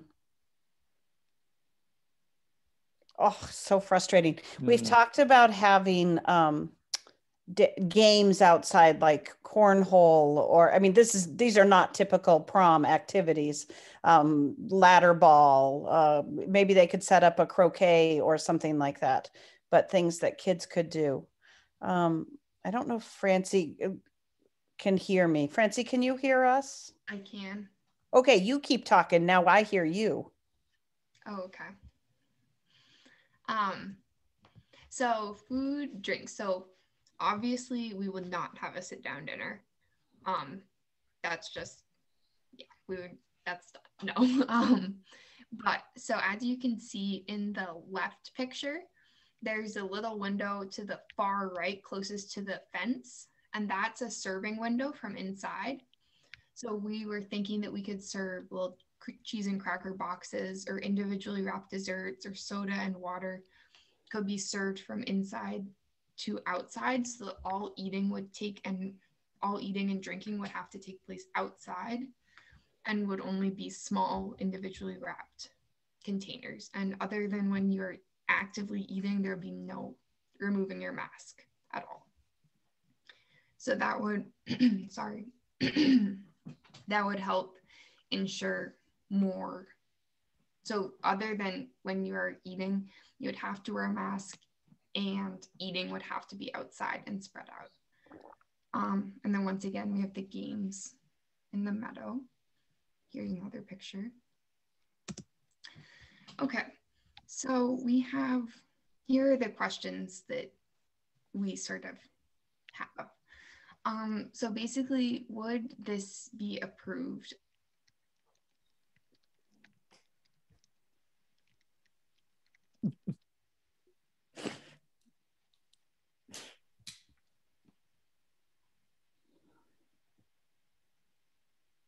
Is she still trying to talk? No, I think she's looking for letting you read and let you answer.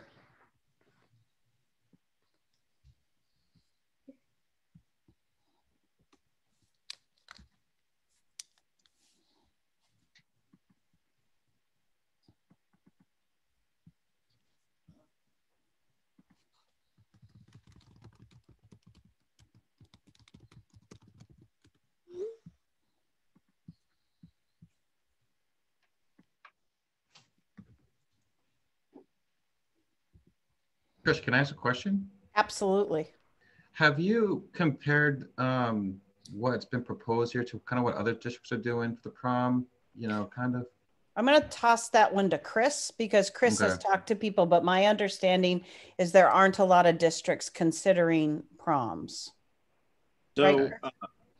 yeah, so in my weekly principal meetings, it's a discussion that's just starting to fire up. Principals, there were about 7 or 8 schools that responded. There are a few schools that there's been no decision made, and they're struggling because of the size of their school. So like Portsmouth would have over 200 kids. So they're trying to figure out if there's a venue that they could do something outdoors. Sanborn and Keene, there's still no decision there. Conval, you know, if you remember from the fall, they have a ton of tents so already. So they may do something right at their school outside. Pinkerton did cancel their senior prom, but because of the size of their school, they do 2 separate proms, one for the juniors, one for the seniors, but they did cancel the senior prom. That actually happened yesterday. Kearsarge is looking to for an outdoor venue like us, or like is being proposed tonight. No dinner would be supported there. And they would look to have multiple dance floors. Hollis Brookline is looking at an outdoor venue. West High School just booked McIntyre Ski Area, again, an outdoor venue. And then next week, we'll have another principals meeting, and this will be one of the top topics on the agenda that we'll discuss. So I'll actually have hopefully more information. I did share much of this information with the principals group, with the amount of planning that's already gone into this, so that Francine and others have put into this. We're quite a ways ahead of everybody else. So, you know, I'm proud of what the kids have done as far as taking a look at, you know, where can we do this? How can we do it safely? Understanding that things would look different. There was a Friday event, just in full transparency. It was a Friday opportunity, but that would have been Friday, the June 4th. But on Saturday, June 5th, are our quarterfinals. So we have the potential of any of our teams being in the quarterfinals. So that wouldn't be great to do the prom the night before quarterfinals. That's why we moved to a Sunday date and just ending it earlier that night, so people get home at a decent hour. We are competing with all the people who had weddings put off. These are very similar venues, and that we have an opportunity to have a venue that's a big indoor-outdoor venue is pretty remarkable. I think we're not, Pat's Peak wasn't able to do it. I think our plan B would be, you know, a tent at the high school or at Camp Methodius or something. Let's say you plan and something changes where this board would say no because, you know, we didn't like the plan, but we give an opportunity to plan. What is the financial risk that these, and because I know they really do a lot of fundraising, I know there's a lot of money, but what is the financial risk of them losing if something changed that this board didn't agree to the plan? So this class has raised about, I think, $4,500. They're freshman and sophomore years. We haven't had, no, that was the other class. We haven't had any fundraisers this year. We're planning to do one in May. And we have $1,500 encumbered at Pat's Peak, and they're being incredibly gracious and giving it back to us. We actually sign, when you sign up for a venue, you sign a non-refundable. So Pat's Peak is being incredibly gracious to give it back. This is a much less expensive venue because we don't need to pay for their food. They are not a food venue. They employ, you know, you can hire caterers with them and pay caterers. So it would be losing whatever deposit we put down. We need to put a deposit down in the next 5 days. And the venue is it's between $1,800 and $2,300. And we would put half of that down. So it would be about $1,000 loss to the class.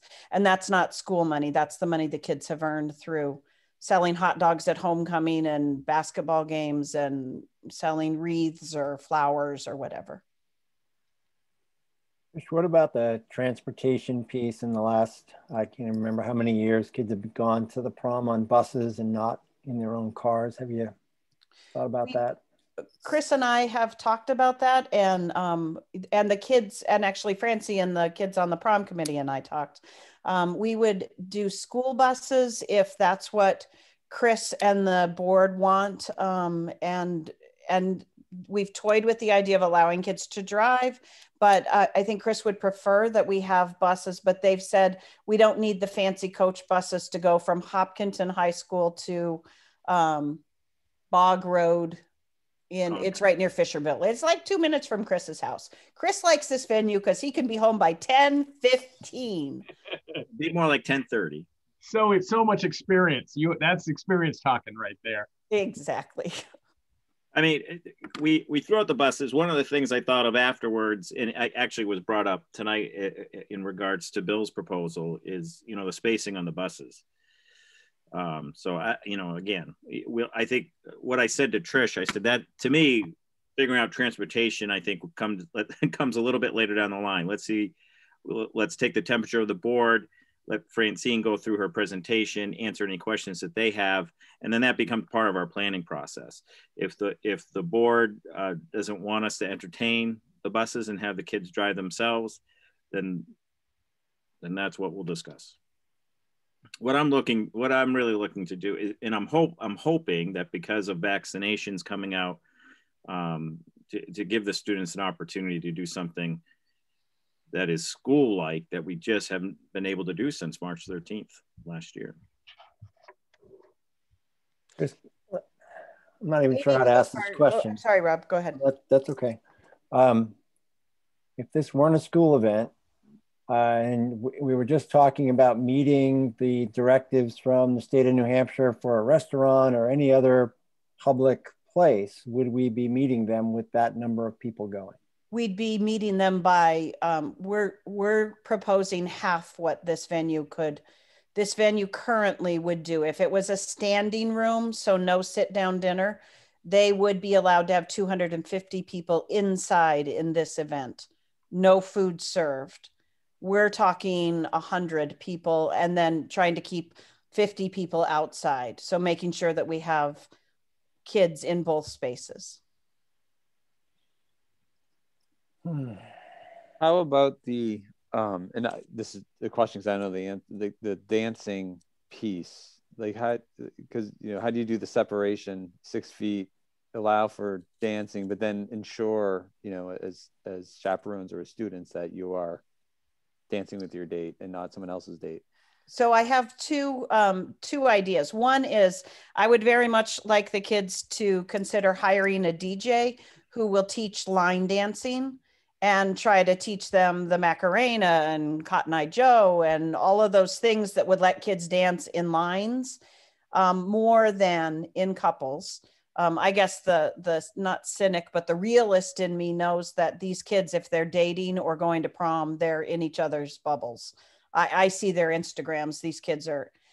Amy Cook, our school nurse, said that for a reasonable price, we could probably buy 300 COVID tests, and we could test ourselves on Thursday, ask the kids to quarantine until Sunday, test them again Sunday, and go into it with a pretty high degree of confidence, even though they'll still all wear masks and we try to keep distance, but we could go in with pretty high degree of confidence that that we don't have anyone with the virus.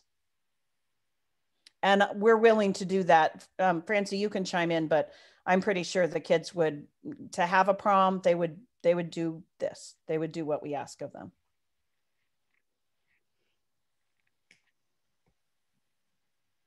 I appreciate this presentation. I think the other sticking point for me, or thing that I'm looking at, is the protocol for guests from outside the district, because with other things that's been a sticking point for us as well, like with sports and whatnot. So how does that factor in, I guess, is the question. Chris, do you want to weigh in? I'm pretty sure the kids would love to be able to invite a date from outside of the district, but I think that they also recognize that this may have to be only Hopkinton kids. Chris, I'll let you jump in too. Well, and from what I understand right now, I think Bishop Brady and Hopkinton were the only two schools that were talking about whether or not to allow guests. Every other school, in full transparency, that I've mentioned tonight, and we'll hear more next week, we're saying no guests. But as we continue to talk about that, that's where the idea of the test were coming up. There are other questions, right? I mean, we allow hockey players and basketball players to run up and down the court and bump into one another, no masks. Here they would continue to wear masks. And I think the prom committee is doing everything they can to kind of embrace that with the theme that they're trying to work with, which is more of a masquerade kind of ball theme. But again, I mean, if we need to purchase tests, then we'll purchase tests and test our students. If we can only do our students, then we can only do our students. I think our students are being also understand that if they get a prom but there are things that we have to go without, we have a prom though, and we'll move that forward. And that would, and if we need to limit the number of tickets, then we'll limit the number of tickets. Usually we'll sell out anywhere between 140 to 150 tickets to a prom. But if we need to limit that, then we'll limit that. I think we typically always sell out. Chris, is it? And I'm going to share my age here, but is it usually the junior or the seniors prom? The junior class puts the prom together, so it's the junior prom, but seniors go to the prom. And it's just juniors and seniors allowed, or could the junior invite the sophomore? If a junior or senior was to invite an underclassman, we've had freshmen and sophomores go to the prom. Okay, thank you. You're welcome. What's and I don't remember from the school calendar. Like, what's the last day of school currently scheduled in June? And I guess, and I know it's different for seniors as well. Just curious. Well, it was the 18th because that's the night of graduation. But we've one or two snow days now. I can't remember. So we're going. Yeah, two. So we're going in the Monday and Tuesday after the 18th. Seniors would have their finals on the 13th, right, Chris? 13th, 14th of June, and then their graduation rehearsals and things that week. Yeah, it's all that week. Okay.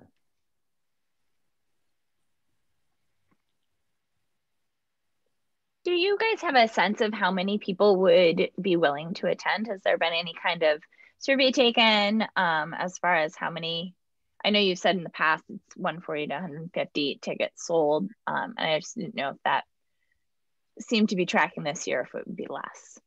So Juliet and Mia or Francie can chime in, but my sense from my senior elective is that they would be thrilled to come. And my sense from how close they are in the halls is that they don't care about how close they need to be. That there's not going to be a concern on their part. I don't know about their parents. Any of you students want to jump in? Everybody I've talked to has been super enthusiastic about it, even with restrictions.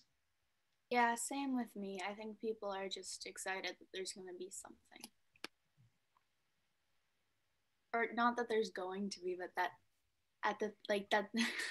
that there could be, sweetheart. We got it. No, you did great. You did great. So if there's seemingly a lot of folks who want to go, I mean, how would you deal with limited tickets then? I mean, would it be a senior first thing? Would it be who gets to say no to kids who want to go, but we only have 100 tickets? That's a great question. Chris, do you have an idea? I'm sort of thinking first come, first served, like you put them on sale, but I don't know how Chris feels. Well, yeah, I mean, I think you'd probably have to do it as a first come, first serve. It's typically it's a junior class, but we lost the prom last year. So the seniors last year were not able to attend a prom unless they were, as a freshman, sophomore, invited to go. I think you'd like to make sure all the juniors and seniors can go before you expand it to a freshman and sophomore. They're going to have more opportunities to go if that means someone doesn't have the perfect date that night. We can talk more about that, but this is the juniors and seniors' last shots. And right. I kind of feel like we could maybe the prom committee and the seniors are the first to buy, and then after that you open it to the juniors. I don't know. I think we certainly could develop protocol with the kids and with Mr. Kelly and Miss Gagnon and decide what needs to happen. We will certainly try to make it fairest to those who would never have it, who won't have another chance to go to prom.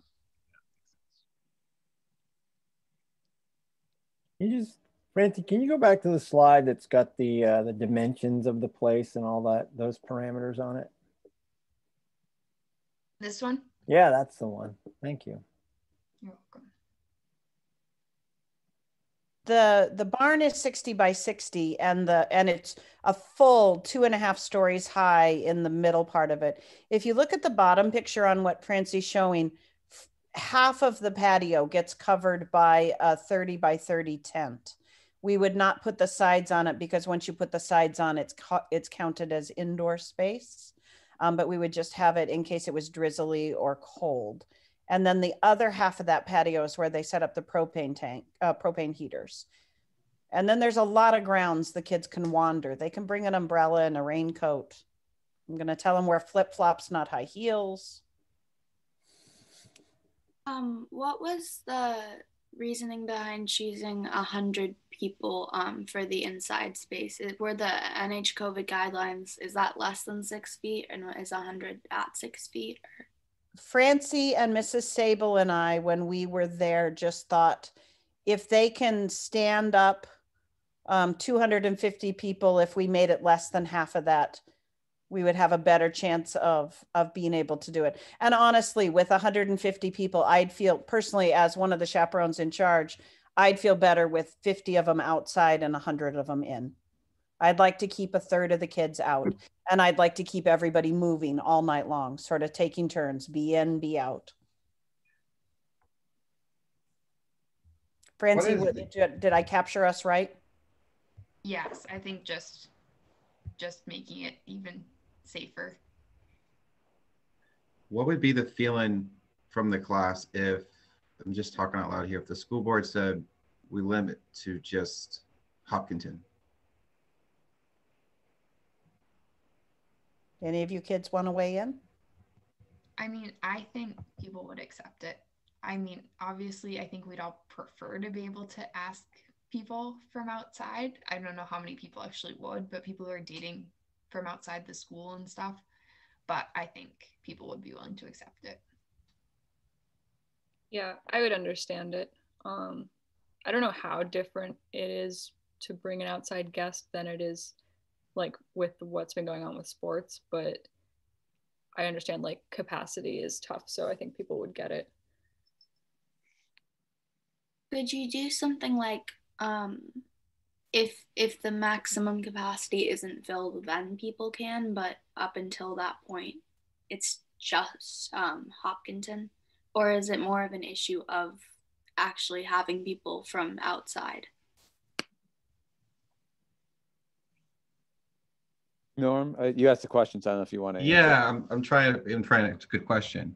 I think one of the concerns is from various communities, what we're controlling within our schools. We've I think you bring up a good point that if these individuals are seeing each other outside of school, they already have that interaction. So I'm not sure. I'm trying to throw some things out there to kind of think outside, but I'm really happy to hear that you guys are open to alternative possibilities. I'm not sure if that answered your question, but I understand what you're asking. I just can't put the right words right now. For me, Norm, it's the issue of we've been pretty controlled in Hopkinton about what we do and don't allow our kids to do in our school. And I know our kids, and I know who I can say what to, I know who to expect certain behavior from, and I know who has been safe, and so for me, that's the benefit of knowing who's in that barn with me and these other adults, is that I know our kids. Chris and Rebecca know our kids. Thank you. Hey, to that point, Trish, how many chaperones are there? Because so we'll have, potentially 100, 150 kids, but then an additional how many adults? So I envision we need to have a police officer always. Chris, you can weigh into. I envision making sure that there's a couple of people outside, that there's a person always at the door, making sure that what's inside and what's outside is sort of evenly distributed, or the 2/3, 1/3 distributed, and then probably 4 or 5 people inside to make sure that we're swinging through the bathrooms and making sure there's some space. So I would think 8, Chris, would you think 8 or 10 people, 10 adults for that? 10 max. Yeah, and we may want a few more, simply because, there's a little bit more policing that we have to do, as Trish just described, because usually, Miss Gagnon is there as well. I mean, we also then patrol the grounds, if you will, take a walk around. But yeah, I mean, if we need more people, we'll get more people. And knowing the staff, I mean, I think the staff would step up to support it, because, they're there for the kids. Really quickly, I have to go in a full minute, so I just want to make a few comments. Firstly, it seems as though I had originally thought that there would only be 100 people able to go, but I'm seeing it as 150 people would be allowed, just 50 outside and 100 inside. Is that correct? Yes, that's correct. Okay, then that seems pretty similar to the normal amount of people that would go, which makes capacity seem like less of an issue. And then also in terms of people from other schools, I'm guessing that if anyone is dating someone from another school, they're going to be seeing each other anyways. And also we are allowing indoor sports, which is people within 6 feet of one another, more than just 2 people within 6 feet of one another. And they probably don't see each other on a regular basis as it. So I don't know. Oh. Good point. And we are asking our student athletes to quarantine. And so there is a little bit of a difference. I understand the point. So it is a little different. I guess for me, I'm not opposed, but I've learned in the last year that I oftentimes prefer a little time to think. And I really wish that you had to put your deposit down in 2 weeks' time after our next board meeting and we could make a decision then. I'm just really uncomfortable saying yes, and then, I'd like a little time to process. I can certainly speak to the owner of the barn, and we can see she does have, dates are going quickly with them, obviously. Yeah. And I'm just sort of where Rob is. Like, I want to get to yes, and I think the plan that you laid out is good, and I think it's a good starting point for us. So can I broker this, Jim? I don't mean to cut you off. Please cut me off. If Trish goes ahead and calls her contact at the barn, this is we're taking the similar approach to like an overnight trip. We get the permission to plan, and then we come back and get final permission. So if Trish is successful with her contacts and just letting her know that we'll have, we're still moving forward with our planning. The board would like some more time to consider the proposal, and you give us more time to plan, because that's what we're asking for here is planning, and help us with where that if it was to happen, if we were to move forward, are you comfortable with outside guests or not? And, you know, and give us some direction on some of the questions that the prom committee has put together for the board for consideration. We can work on that over the next 2 weeks and then come back at the end of this month and have a follow-up. You just have to check about the deposit. Will the barn give us an extension to 2 weeks for the deposit? I can ask if they will give us that extension, and if they won't, I personally, boy, I'm then between two things. One is that we put down the deposit and we lose it if we say no. And the other option is that we hope the date doesn't fill and we go ahead in 2 weeks after your next meeting and hope that that date has not filled. Who knows? Maybe we'll have the first Wednesday night prom in history. We've had some funky dates before, Trista, so it's a funky thing. It wouldn't be all that different than an away game up in Berlin.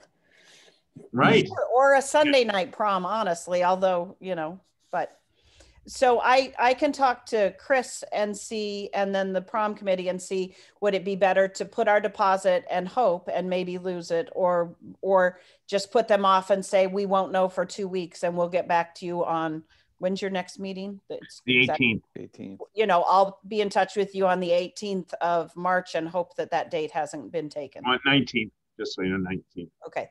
Yep. And the kids and Chris and I can make that decision, which route we go, whether we risk the money or if we just go. But if you need the time to think, then I would prefer that you have thought it all out, because honestly, more heads are better. You may think of something that we haven't come up with that is an issue or is a great thing. Good. Francie, we should make sure that you share this recording with Mr. Chamberlain so that the board can have access to it, so that you can review any and have any questions. Trish, you just read my mind. That was exactly what I was going to ask for, because this is helpful to be able to look through it. Absolutely. Again. And we'll put the website of the barn on it, because there are even more pictures and you can see how incredibly, I mean, it's huge. It really is a large space.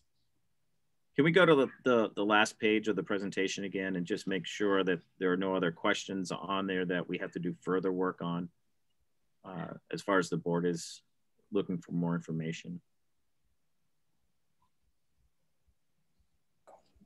So we're still in the planning stage as far as the first bullet. You know, if we could get some guidance around whether or not guests from outside the district is something the board is either comfortable or not with, that would help us moving forward. I would be a lot more, sorry, Jim. No, please, Rob, go ahead. I would be a lot more comfortable if it was kids within the school. I think, you know, Tricia's point about knowing the kids is really important, and that's not necessarily true if we're outside of the school. And so, and oftentimes well, I shouldn't say oftentimes, sometimes those dates are older as well. I mean, I'm generally more comfortable with it, to sort of the Rob's point, to being in town and not expanding outward. And it's hard to control, like if it's a student from, you know, Webster, you know, versus a student from, you know, I think it's hard to then start drawing boundaries. So it feels to me like just keeping it in the school feels like a better alternative. And I guess my only question is like, if they're already seeing each other outside the district, how is it any different if they're gonna be seeing each other at the prom? Well, because there's 149 other students there. So if they're infected from there, no, I'm just trying to wrap my head around both you and Rob. Okay. And then what about tests in regards to temperature checks, questionnaires for the graduation? Just for reminding what we did there, we had the questionnaire in the morning that the students and the families filled out prior to attending. Is that something the board would want us to do again? It's, you know, we've already done the form. The form's easy. We just have to update it. And if that's something that the board would like us to do, I'm sure we could dig that form back up. Yeah, I feel like we have a a pretty good protocol for, even for our sporting events, for, temperature checks and the questionnaire. Those feel appropriate. And we already have some of those systems in place, or at least I think we're used to doing those. And so that feels like something we should do. It's a school event. I'm not so sure about the COVID test. That feels like a little above and beyond, but again, that's just me. I don't know how others feel. I like the idea of having PCR tests. I don't know what the costs involve. I know, Trish, you mentioned that it would be maybe not terribly expensive, but I think if we're going to entertain having 160 people in one, inside and outside in one location, I don't know. Dancing, I don't know. For me, I think the PCR test would be an additional measure. I mean, it's screening, so it's an additional COVID-19 protection measure. If we're probably in this case not going to necessarily have 6 feet of space between kids. Amy Cook, that was her first suggestion to me when I talked to her about this, was that she felt pretty strongly that if we tested Thursday, asked kids to quarantine between Thursday and Sunday, so that would mean remote classes Thursday and Friday for anybody going to prom, and then tested them again on Sunday, that we'd have a bit more clarity about who we have. And I mean, it's the reception for Judge Amy Coney Barrett at the White House is an example of everyone was tested and it still became an event. However, it does give just a little bit, one more level of security. And she didn't think it was terribly expensive at this point to purchase that many tests.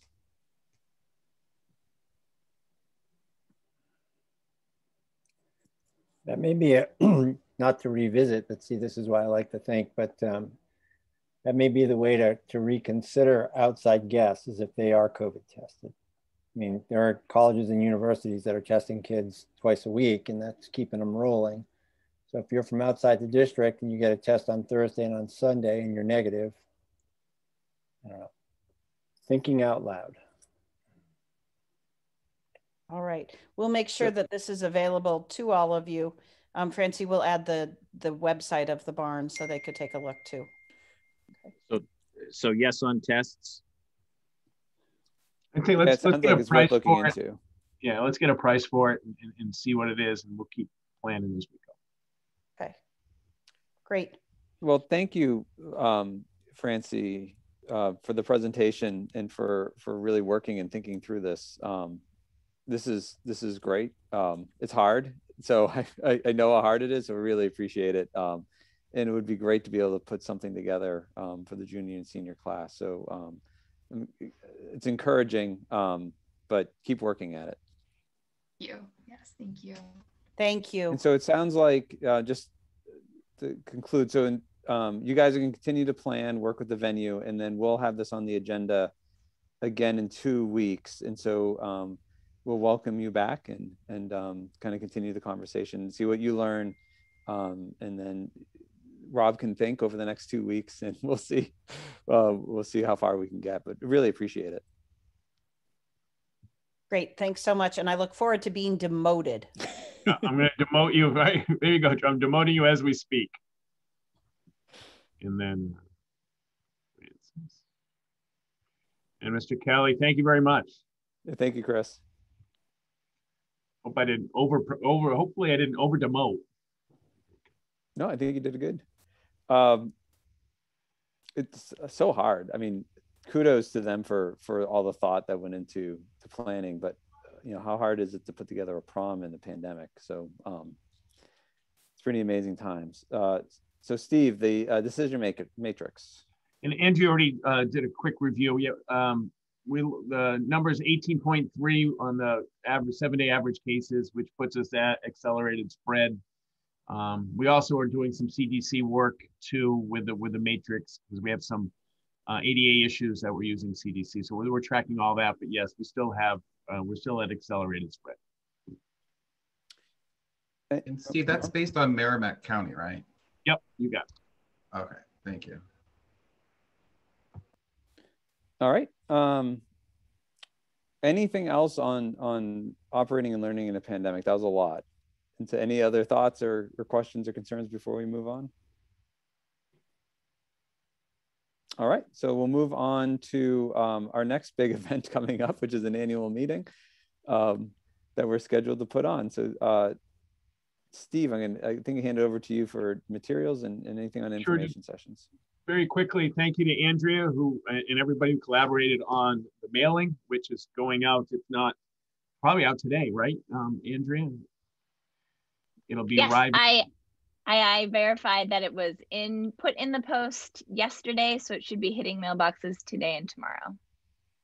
And so this is our last meeting before the first session, which will be a week from Saturday, right, which will be the 13th, and 9 o'clock. And we have some planning meetings, just making sure, and we'll work on the Pledge of Allegiance and the protocol, all that piece. And then we head to the Wednesday, which will be information session 2.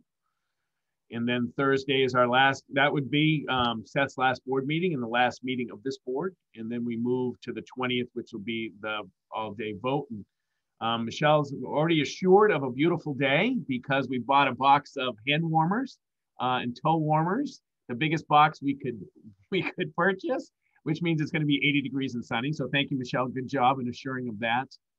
Anything else that if you need, any idea, anything to make, I talked to Dulcie today about getting the band back together, so to speak, and start that planning for the 20th. So this is really just to make sure if there's anything you think we need to make those days and those times go smooth, please let us know. And I think I did put the mailing in the packet. So I think you've all seen it with the dates. And we're firing up. Steve, my only, and maybe James mentioned this, and just I don't remember. So I know, so on Saturday we'll give go over the warrant, do public comment on that. People can ask questions, and then we have emails and other ways to communicate to us. And then on Wednesday we'll get together and. James is James. I mean, there's going to be a lot of information. We assume there may be a lot of information shared. James is going to consolidate that for us and sort of present it or help us walk through that. Is that true? Okay. Yeah, and we're meeting. We're meeting with James, I think, next Tuesday, and we'll go through everything. We'll make sure we're all on the same page. Anything he needs, make sure all the emails are up and forwards and all that fun stuff. But yeah, that's the work and as you said, public comment Saturday, public comment during the public comment period. And then Wednesday really is a work session for the board to assimilate the public comment. And if there are any amendments to the article, and then Thursday, and we developed the actual ballot with James and with the group, and then make sure there's a lot of copies ready for the vote, because this year the ballots have to be filled out at the site. Thank you. That's perfect.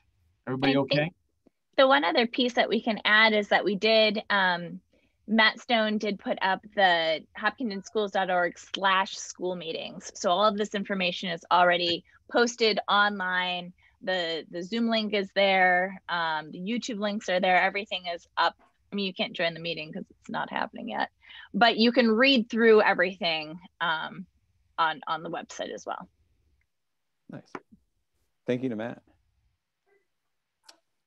All right. I just lost my place. I apologize. So next up is the building committee update. And so I'm going to hand it over to Norm to talk about the meeting of March 2nd, and then we have some decisions to make.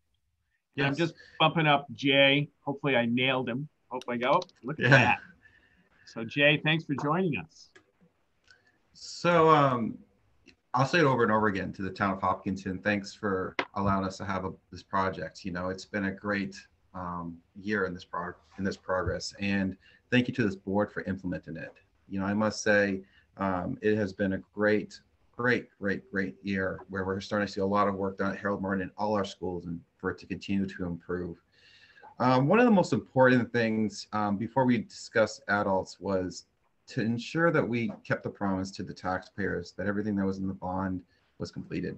And so Steve, Michelle, and Jay and I, we had a meeting and we went through And we had a discussion about making sure that the promise that was committed to this town was fulfilled, because you don't have a discussion on adults until you know that we did this and we achieved the goal of what was promised in the bond. And I'm pleased to say that we did. It was a great progress to make sure that we did that, and we continue to move forward with additional resources for this project. So a lot of work went into the first part, which was phase one. We got fire suppression. We were very fortunate to be able to get a grant from the state, and that was the first thing that this board agreed to as part of the project as an adult at $209,000. Now we move towards a very important part, which is the second phase of adults for the facility project. And as you know, at this time, the building committee had some time to be able to look at the additional resources from this project and determine what was best for the district, which helps alleviate pressure on the CIP, add on additional things for the district that maybe we wouldn't be able to do. And it just continues to improve and it continues to grow. But as you know, a lot of people put a lot of time and effort into this. You know, from Dave Luno to Liz Durant, Jim, to you, Jim, to this board seeing it through. There's three people here on the screen who did a lot of work, you know, from Michelle to Steve to Jay Burgess. And I asked Jay to come to the meeting tonight because, you know, he was the captain of this in the beginning. And for him to see this come into fruition for me is so important, because for us to have an opportunity to have $485,000 of additional resources to put into this project, to trust our leadership team to look at what's best for the district. I had to bring the man himself here to kind of give you guys a little bit of a thought process and rundown of what we have moving forward in this phase two that the building committee recommended. I'll turn over to you, Jay.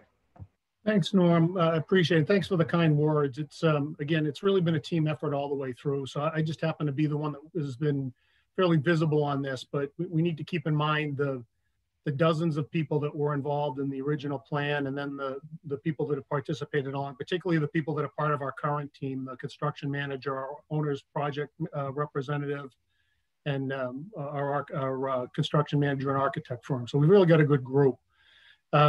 Speaking to the project, and I'm going to kind of cover some ground here. Some of the stuff I had mentioned to Norm and Rob earlier, but what would have been probably best for Jay and the facilities steering committee originally would be to have this project come in 75 cents less than what we had projected. That would have been great for our ego. We would have just been, we were almost there, but still under budget. But for a number of reasons, we've come in quite a bit less than that.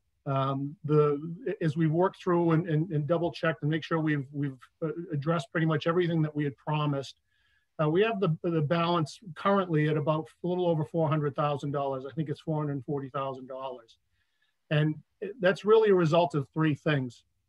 The first one is we've been lucky, and I guess to some extent, if you can call doing a building project during a worldwide pandemic lucky, I'll take it, because we've seen not only did we not see the escalation in costs that we had anticipated, we saw some really super pricing.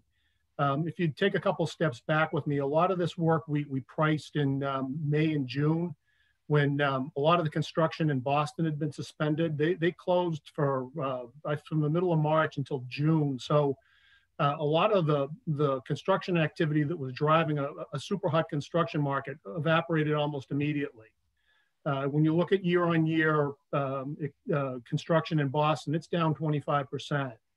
So that really caused us to see some very, very good pricing.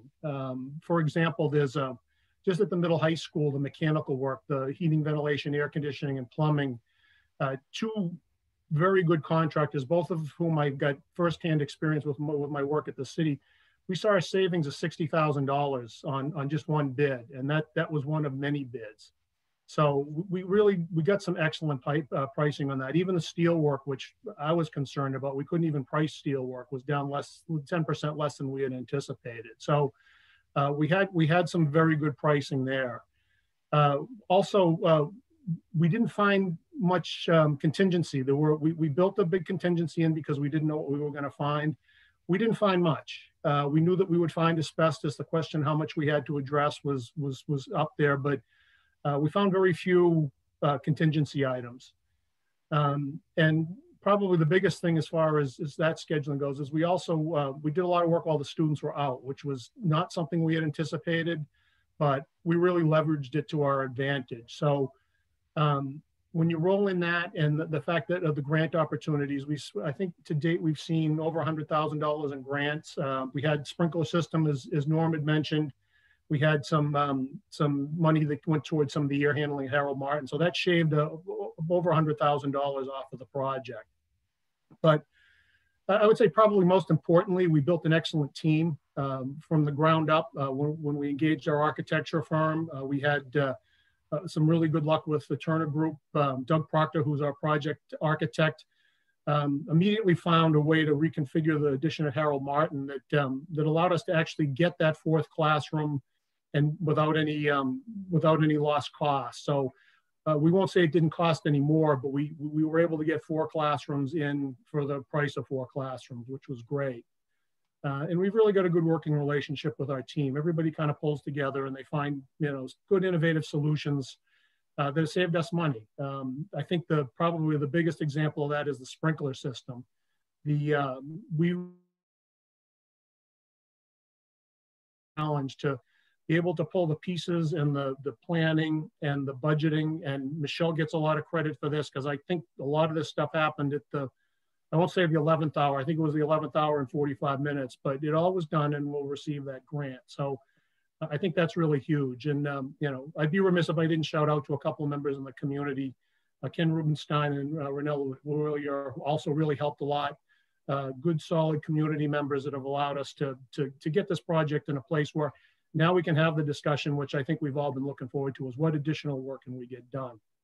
So I don't know at what point I turn it back to Norm, but I'll run for another second or two here. I believe you see in your packets there is a multicolored list, which goes school by school and shows the items that we've discussed. I don't know whether that can be shared or not. Yeah. I don't have that, Norm, quickly shareable, but I think there we go. So this shows the different items we have. The items in green we'll call phase 1. Those are the ones that have already been embarked on. Phase 2 are in yellow, and that's what we are recommending tonight.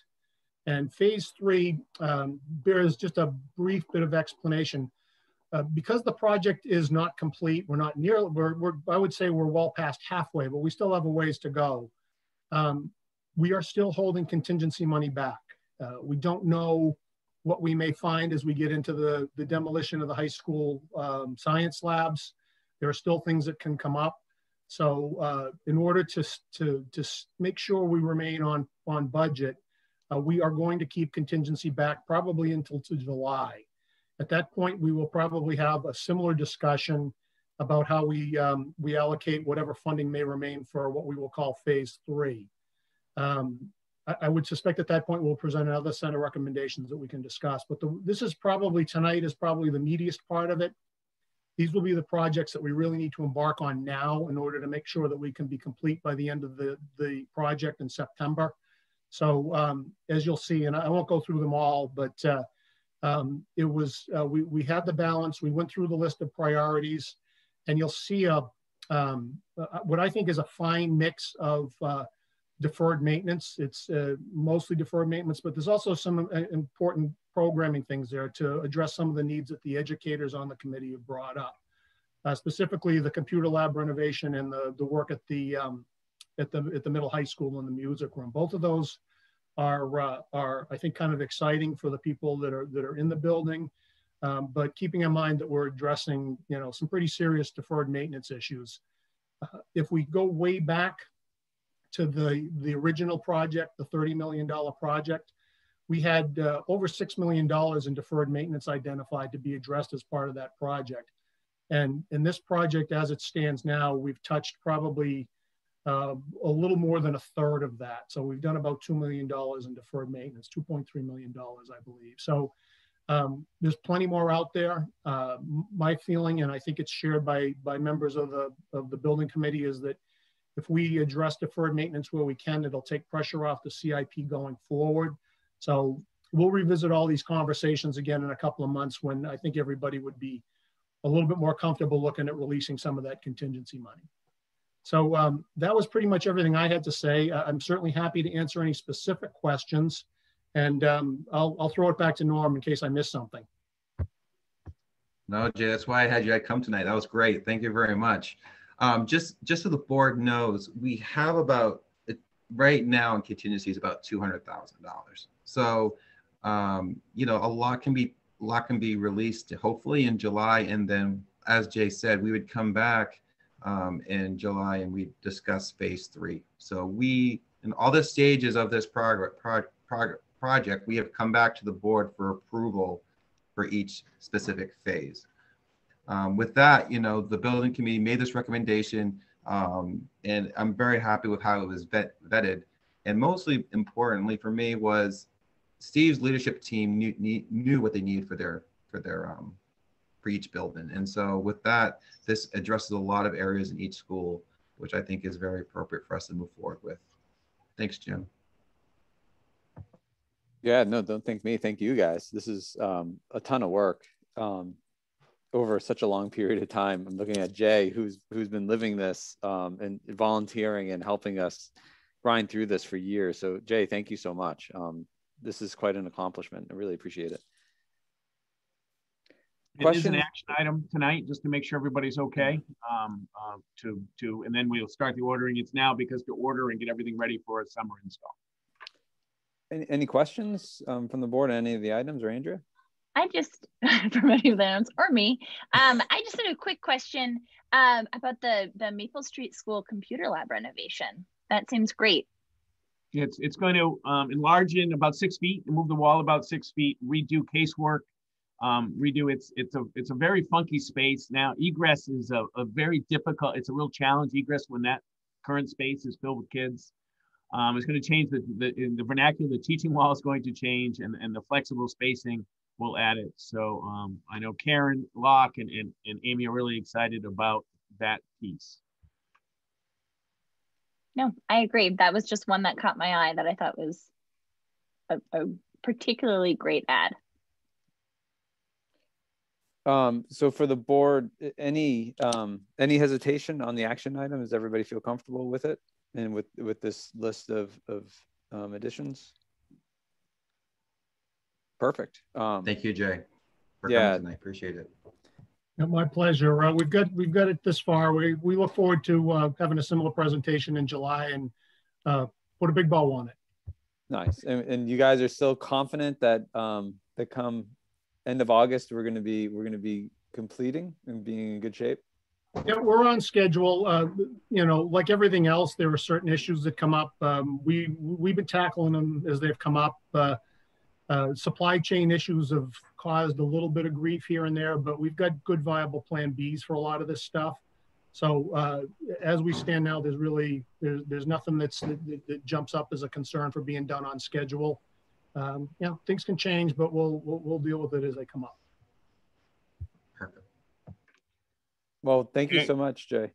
I'm going to demote you, but it's not because of, you know, it's nothing personal. Yeah. There you go. Have a good night. And Norm, thank you too, to Steve and Michelle and the leadership team. I know that how much work has been put into this project, and it's great. So kudos. All right, so we'll move on to personnel and see if I can hand it over to you for the two action items and a discussion. Sure, just real quick, we're pleased to bring George Sable forward as the permanent sub. This is a position that we have advertised for a while. We've had one pop in and one pop out early in the year, but this will continually support our ability if we have to quarantine or if we have to isolate, things like that. So it's welcome. It's great to bring George. George has been a coach with us before and is certainly a fixture in our community. So welcome to George. He's also on the nominee for the next piece, which is our spring coaches. And it is that we based on COVID and where we're at, the assistant coaches are part of this nomination, including George as an assistant track coach. So those are both action items tonight.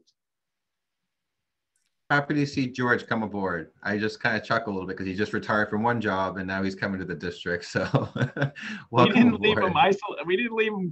Those people weren't moved much. I mean, we put him right to work. So yeah. I know, it's great. I just thought it was fun. Thank you. And just every once in a while, I'll continue to provide a kindergarten update. We have, I checked in today, we have 45 registered kindergartners, and last year at this time we had 39. So we're a little ahead of our pace, and you know, obviously this is a 3-section, 4-section usually discussion where we are as we go, but I think we're on pace for our traditional 4 sections, but we'll keep you updated every other meeting or so and see how it's going, but we're at 45. Any questions on any of those items? All right, so we'll keep trucking along, and the school board schedule that was in our packet.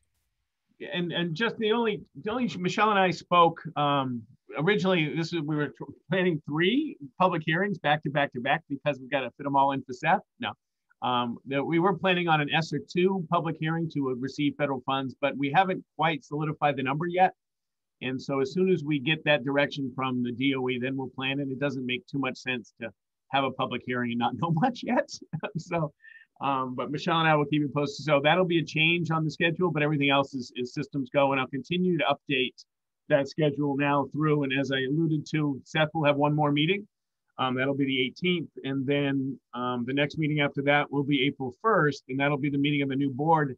And we're going to get right into, you know, we'll be discussing HEA nominations and all that fun stuff. So, but I will do my best to keep the board up to date or updated on the schedules for your planning and for your calendars. Sounds good. Any questions or comments on the calendar? Steve, I appreciate you putting that in the packet every couple of weeks. It's great to be able to look ahead at that. So thank you. So no 5 o'clock meeting next week. Next meeting, just so you know. Don't speak too soon, Steve. That's true. That's all right. So next up is financial, and we had a public hearing before this meeting at 5 o'clock to discuss items for withdrawal from the building repair and maintenance fund. And so I guess we didn't have any public comment, and so I just would just ask the board if they have any comment, and if not, this is an action item, and just make sure everybody's is feeling good and prepared for that. All thumbs up. That's a good sign. All right, and we have some accepting the funds, and so that's always a good thing. So Steve.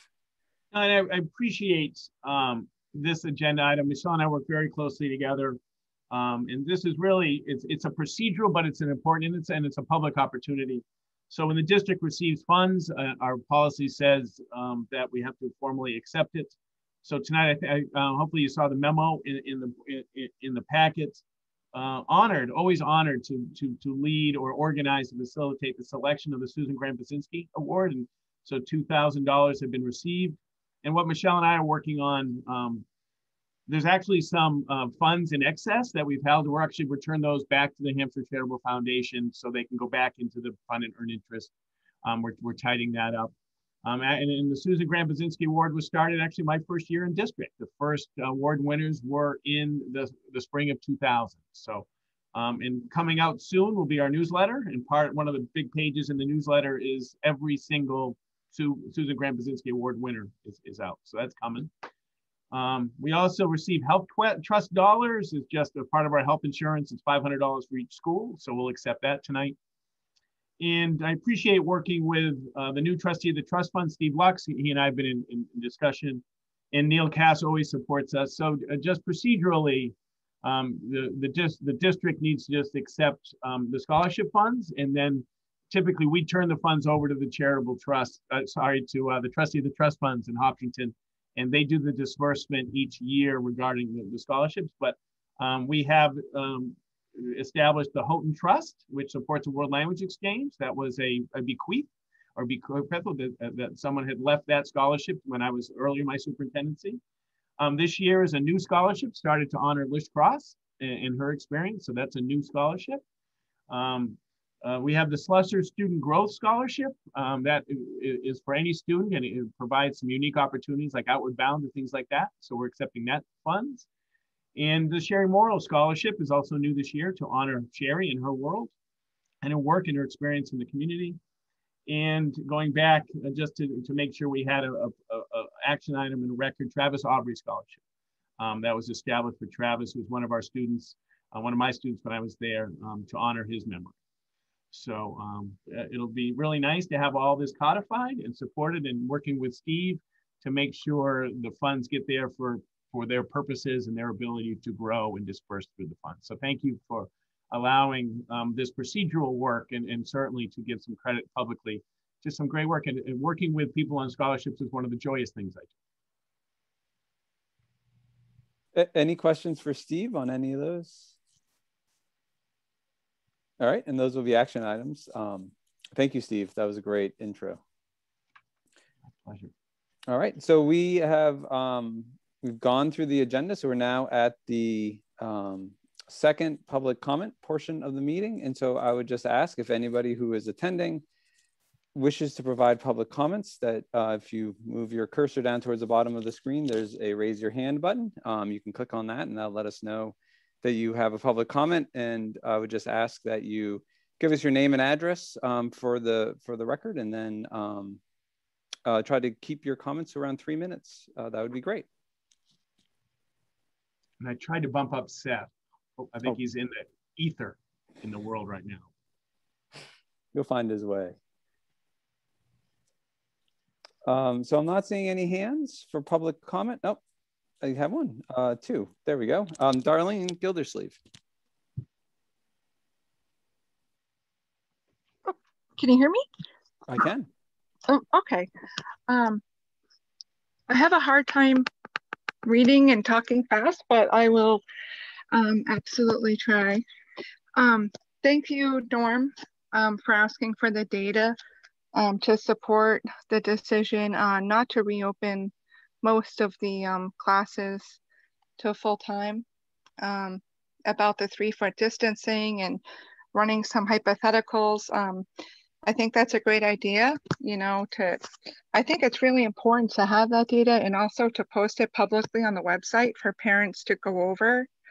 I also want to thank Norm for bringing up outdoor classes in the spring.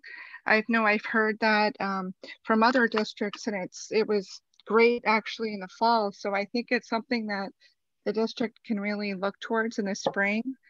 And I think another great idea is if board members can actually call private schools themselves and actually learn and explore how private schools have been open full time since the very beginning of September, with no outbreaks at all that were reported. I think that would be good. And so no answer on this question is really needed now.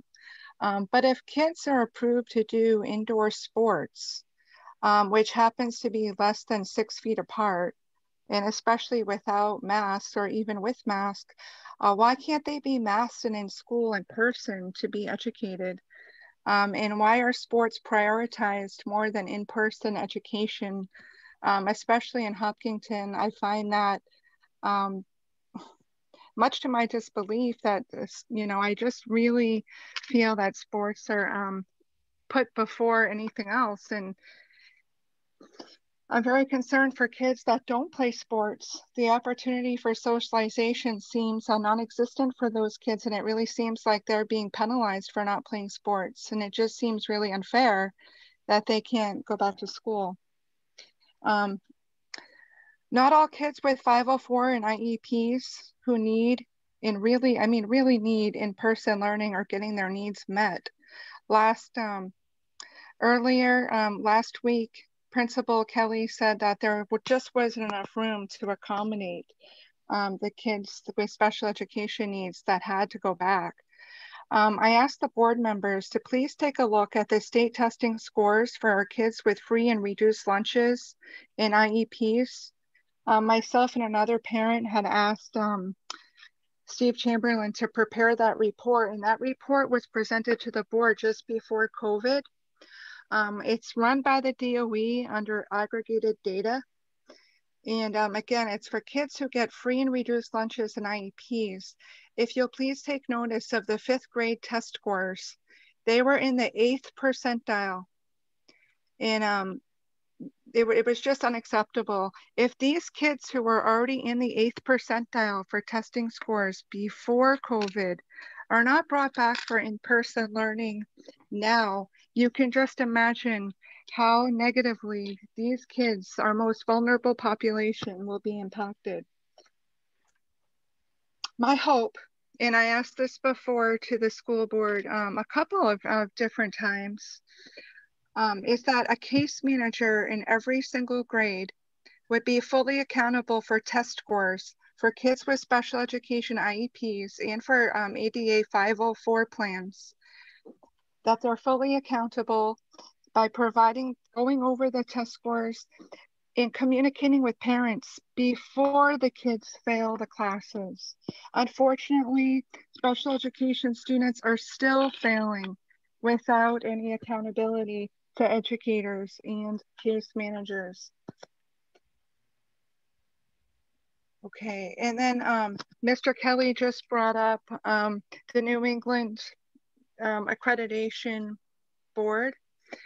Why is a formal communication plan that is being recommended by a body of peers for special education and communication between teachers being rejected?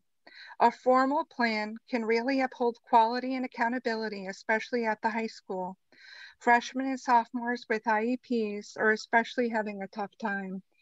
Please consider accepting recommendations from this professional organization rather than rejecting it. There's really good reason why they're recommending it in the first place.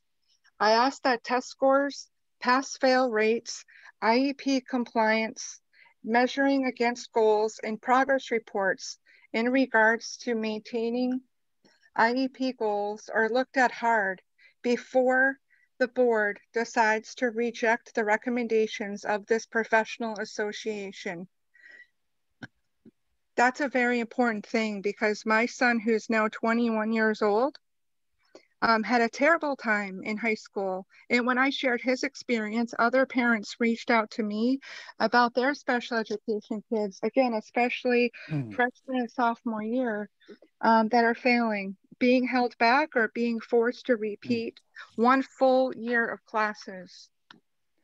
And it's still happening. So again, Jim, I think I already told you, I do have a disability that makes it very hard for me to talk and to read quickly.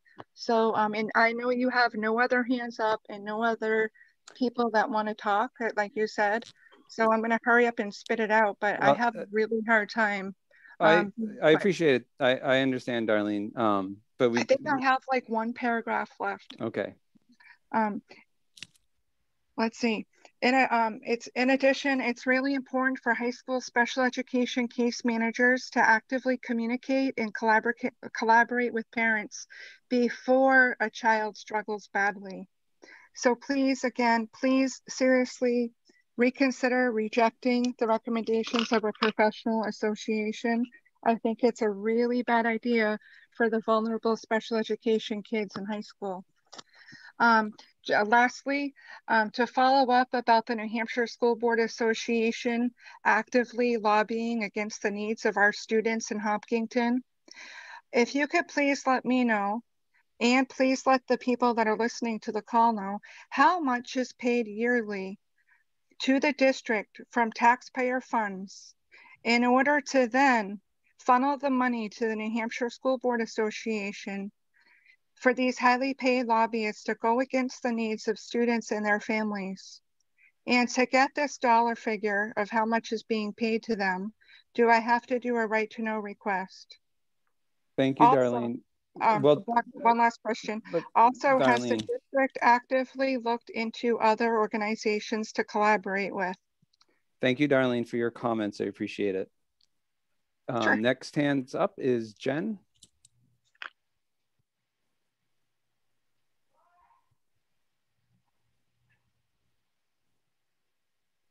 Hi, can you hear me? You sure can. Hi, I just wanted to thank Principal Carrozza and Superintendent Chamberlain and everyone, and Michelle Clark for getting the grant to allow those kindergarten and for first graders to come back full-time, or to hopefully come back full-time. So I'm really happy that plan is going forward. I had to bite my tongue and not tell my kindergartner just in case it doesn't work out. But I know that she will be thrilled. She has even asked to do kindergarten again next year because she feels she hasn't gotten kindergarten. So yeah, so she will just be thrilled if that happens. And I just had a thought on a couple ways to possibly encourage parents to volunteer to switch, possibly moving one of the IAs from one of the classrooms that some kids are familiar with to the new teacher. If I'm correct, I believe each kindergarten teacher has a teaching assistant that isn't assigned to specific students, but just to help the whole class. So if, am I correct on that? Do you know? Does anyone know? Yeah, roughly, yeah, Jen, roughly. Yeah. Second adult. Yeah. Okay, yeah. So maybe like for example, like I know that my kindergartner absolutely loves the teaching assistant in her class. So, you know, if I happen to know that that teaching assistant would be with the new teacher, that may make me as a parent more likely to volunteer. So it was just a thought I had. And then of course I do have to just push the reading, and whoever you guys look to hire. I know that there's a huge workforce shortage and it's hard to hire people right now, but just, you know, really trying to find a kindergarten and first grade teacher that really understand the science of reading and really embrace that, and, you know, have some experience with foundations, which you guys use, would be absolutely wonderful. And that would be, you know, sharing that information with parents a little bit. I know you guys can't share a ton of the background of teachers that get hired, but you know, maybe sharing, if you can share anything like that with parents that may encourage parents to volunteer to switch. So anyway, those were my thoughts. And thank you so much. Again. Okay. And we'll keep our fingers crossed along with you. Yep. Have a good night. Next hand is Jacob Ross. So I have to, Jacob, just so you know, I got to promote you to panelist for your version, so we may see you. I hope that's okay. Jay Ross, nice to see you. Nice to see you as well. Jacob Ross, 834 Main Street. I just wanted to do a big shout out to Bill and his staff for coming up with that unique solution for the K1. And you know, one of the board members had said that probably put a big smile on a lot of parents' faces, and that was my face for sure. I think that, you know, there's a concern that you might not get enough people to volunteer. I think if I don't want to speak for my daughter, but I think if I said you get to go 5 days a week, she would say, "Who are my new classmates?" You know, that's kind of the response. I don't think that would. I think there's definitely at least a dozen students who would probably feel comfortable doing that and have the personality for it. And the only other comment I had was, I work at a local area high school, and we do the 3 feet. We're going back to a 5-day next week, next Monday, and with the 3 feet with the mass. When the question's asked, is it possible to even get, like, you have a high school classroom? My classes have students with as many as 24 students. Not all of those students are going to want to come back. I've had at least a handful, half dozen students that have been just learning synchronously the entire year because that's what they're feeling comfortable with. So even though I personally could not fit 24 students at 3 feet in my classroom, that doesn't necessarily mean that there would be a need for it. So I know that just makes the question of, is it possible, even harder to figure out. But that was just something I thought of when that question and that thought came up. That's all I have. Jacob, thank you so much. Glad you're smiling. It's yeah. good to see.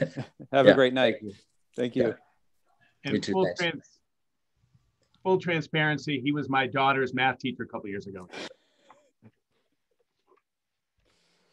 Next hand that's up is Jeremy Freitas.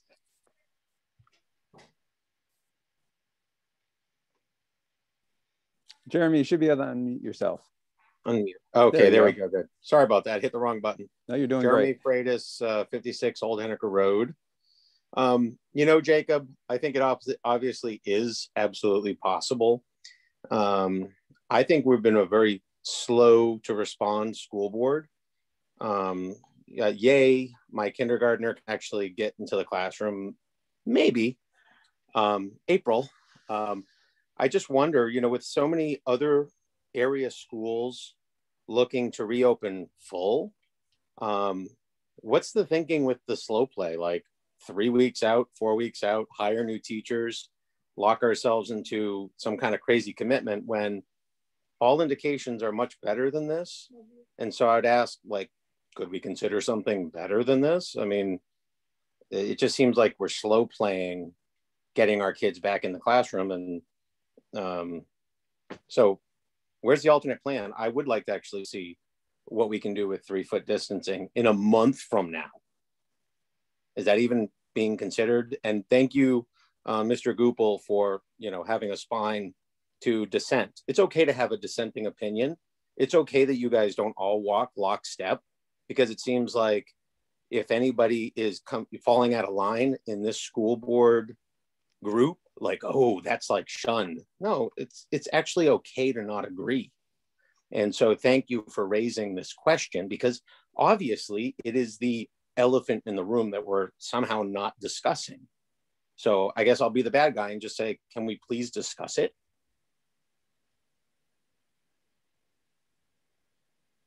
I'm muted. So thank you, Jeremy, for your, am I still muted? No, I'm not. So thank you for your comments. Appreciate it. And we'll have more discussion on this topic.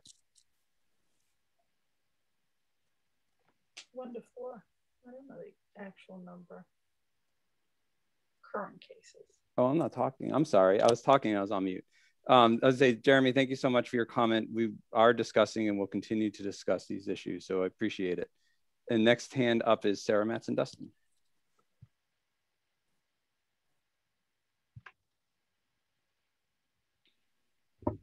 Hi, everybody. Thank you so much for the really thoughtful and creative planning around the kindergartners and the first graders. It was just wonderful to hear that potential plan. I know it may be tricky to pull it off, but I wish everyone the best of luck and really appreciate all of the effort that went into coming up with that idea. I wanted to ask a question. I was overjoyed today when I learned that my sister, who is a first grade teacher in Campton up in Grafton County, has already gotten, through her school's partnership with their regional public health network, her appointment dates for her first and second vaccinations. And so I was curious if we have any sense of when the educators in our school district will have a similar opportunity to get vaccinated. Steve, I don't know if you have an answer. I mean, I don't, and I haven't heard of any scheduling. So I don't know, Steve, if you have any different information. I think there was some communication from Nicole Masters today regarding some dates and things, but I've been in meetings all the way through. So Sarah, I don't know about any opportunity for regional health network, but we will certainly look into that and see where, but I thought Nicole had some dates for us to look for vaccination for teachers. Thank you. Thank you. Have a good night. Let's see, next hand that has gone up is Susan Zankel. Hi, Susan. You should be able to unmute yourself. Hi, Jim. This is Mark, actually, Zankel, using Susan's phone. Can you hear me? We sure can. And we can see Susan. So it's a twofer. Great. I'll take the credit, maybe. Yes. So anyway, yes, Mark Zankel, 485 Crowell Road. I wanted to thank you, Andrea, for just the great overview that you gave earlier on the update on CDC guidance and how you all are considering that, and that you have ongoing conversations, regular conversations with the school board, with the administration, with the HEA about return to school options. I'm glad that the intention is to have all students and teachers in the classes, as of the fall and earlier, as you said, if possible. That's good to hear. You know, just a couple observations. It strikes me that, you know, I think our school, the school board has erred on the side of safety throughout this school year. And it's really hard to get this right. As you all know, I've generally felt like that erring on the side of public safety during the pandemic has been the right call, with lots of costs to it. We all understand. And, you know, now as we kind of get to this point, and trying to balance, you know, the health of our students related and their families, and, you know, with related to COVID, with mental health, and mental health has been talked about a lot, and all the educational you know, implications of not being there in person. It strikes me that the calculus around risk is starting to shift a bit. And then as you add in the increasing number of people, elderly people, and soon to be teachers who are going to be vaccinated, that it's continuing to shift that risk reward calculus. So the question that I wanted to put to you, not so much to answer tonight, but that I think would be helpful is, I think it'd be really nice if you were able to spell out what are the circumstances and conditions and metrics that would need to be met in order for you to feel like we could go more in person, whether it's all in person or just more than we are doing now. You know, what are the thresholds that we need to meet in terms of teacher vaccinations, in terms of transmission rates? Because I think if the community knew that, they would know what are the benchmarks we need to hit in order, you know, for the school board to say, yes, we can go more in person than we are now. So that's what I would love to see. I know it may be easy to ask for and hard to do, but I think that'd be beneficial. Thank you. Thanks, Mark. Appreciate your comments. And so it's not a complete answer, but I'll give a partial answer because Andrea did mention it in her opening remarks, is that, you know, we have been following CDC guidelines and recommendations, and you can find those on the CDC website, and there's all sorts of versions of it that you can find in newspapers or in other places that lay out some of those decision making around the level of community spread, and when and how mitigation occurs for that. So that is one place that I think you can look and find the CDC guidelines and recommendations for schooling, and you'll find that our practices have been consistent with those guidelines, and that's been something that the board, our administration, our nurses have been encouraging and following through on. So appreciate that. I guess I would ask if you've provided comments and you haven't lowered your hand, that you do so.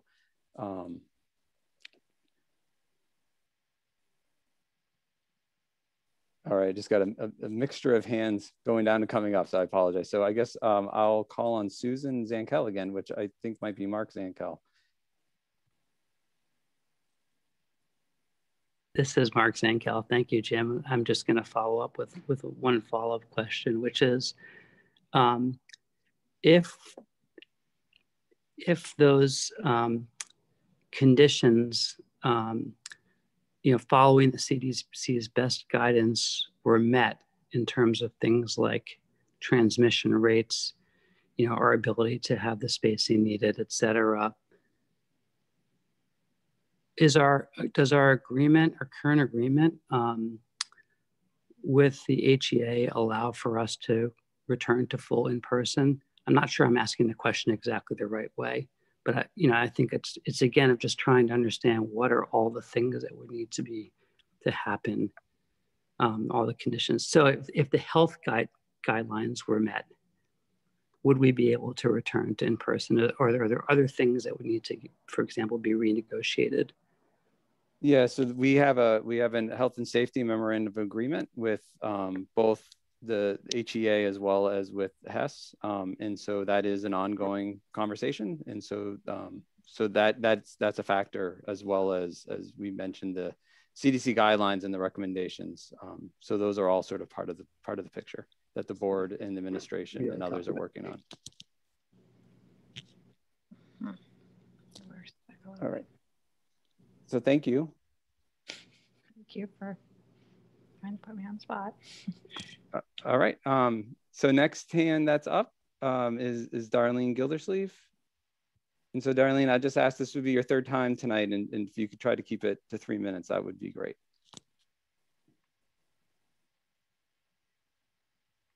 Nope, I didn't have my hand up for any more comments. Thank you. Okay. So much. Oh, you're welcome. So another hand just came up, Mike Doherty.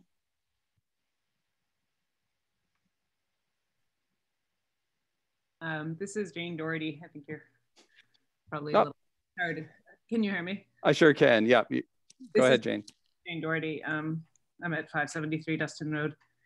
And I just finished putting children to bed, so I kind of missed some of the earlier, I think most of the public comment. I think I might be asking a question that's already been asked or comment, but I'm just gonna put it out there anyway. And it's just about the 6 feet of spacing as well, and if other considerations as far as when the spring comes and windows are open, you know, the role that ventilation plays with, you know, reducing spread of COVID, teachers being vaccinated. It just seems to me like a big undertaking, and I'm not an educator, so I don't know what it takes to like onboard a teacher, you know, starting in April. If other factors would be taken into consideration, knowing that WHO has a recommendation of a meter distance between, at least a meter distance between students. American Academy of Pediatrics, 3 to 6 feet of distance. And just the increasing data that's coming out showing the safety of, you know, that 6 feet is kind of, it's dogma, and it's been something that's been around for a long time, but there's other factors that need to be considered. And if it makes sense to do, I don't know, rather than having a whole student and breaking up classrooms for the kindergartners and the first graders, considering having a more full classroom. And I think you guys are probably beating a dead horse with this, because it sounds like maybe the last person had commented on it. Jane, thank you for the comments, and I won't repeat everything that we said, but you know, the board is, the board's in discussions with the administration, and all these factors are being considered for how we move forward. And currently, you know, we are operating with the CDC recommendations and their guidelines that they've published and they've put out. So that's our operating procedure, but all these other considerations are being discussed and factored as we move forward. So thank you. Thanks. Amanda Gilman.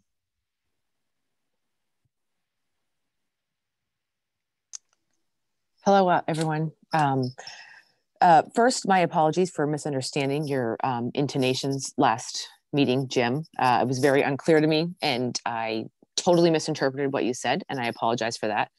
And my thanks to Andrea for her very direct and clear communication tonight.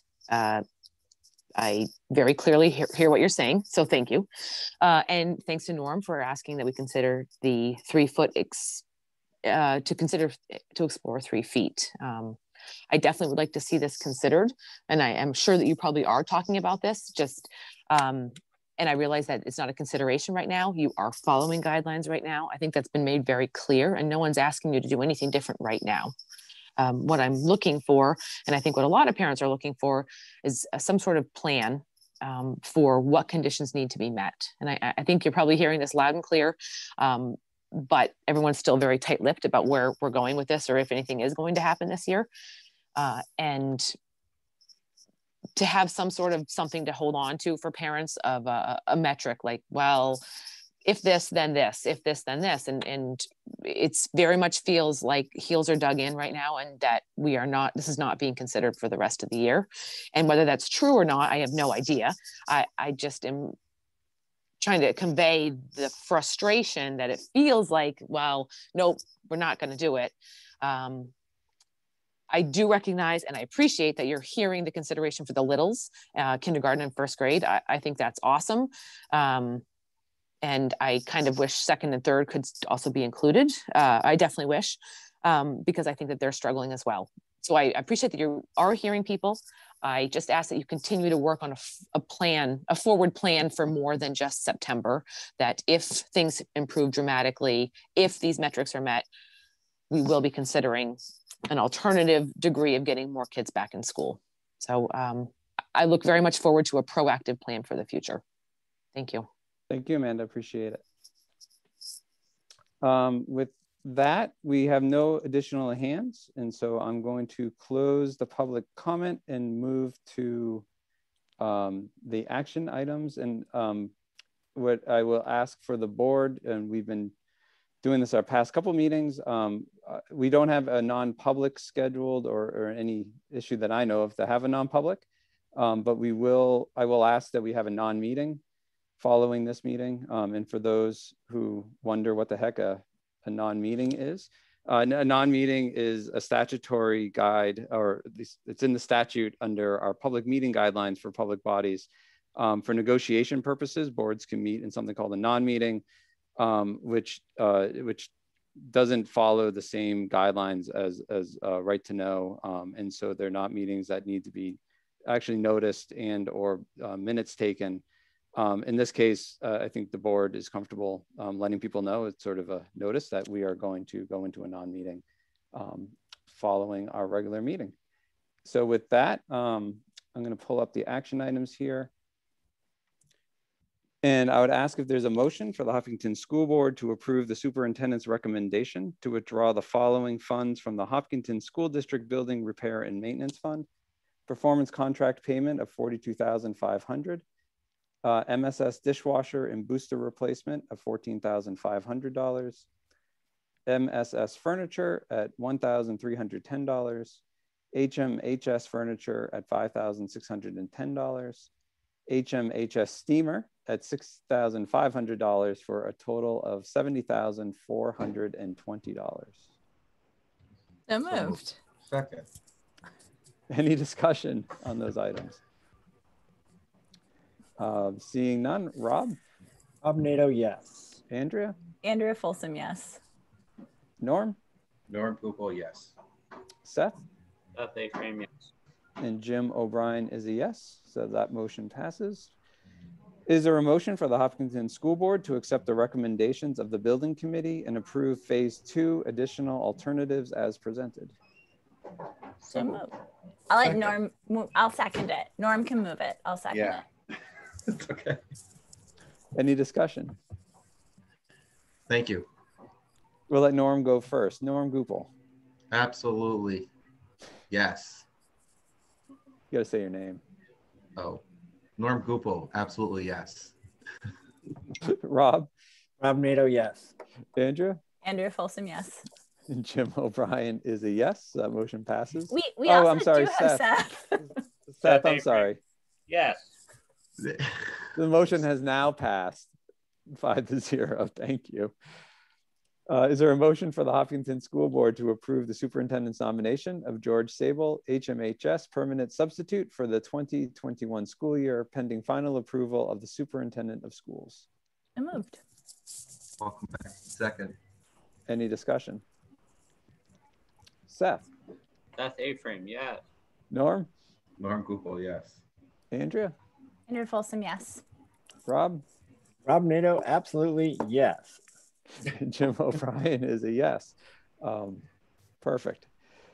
Is there a motion for the Hopkinton School Board to approve the superintendent's nomination of the spring athletic Schedule B nomination slate as presented? So moved. Second. Any discussion? Andrea? Andrea Folsom, yes. Rob?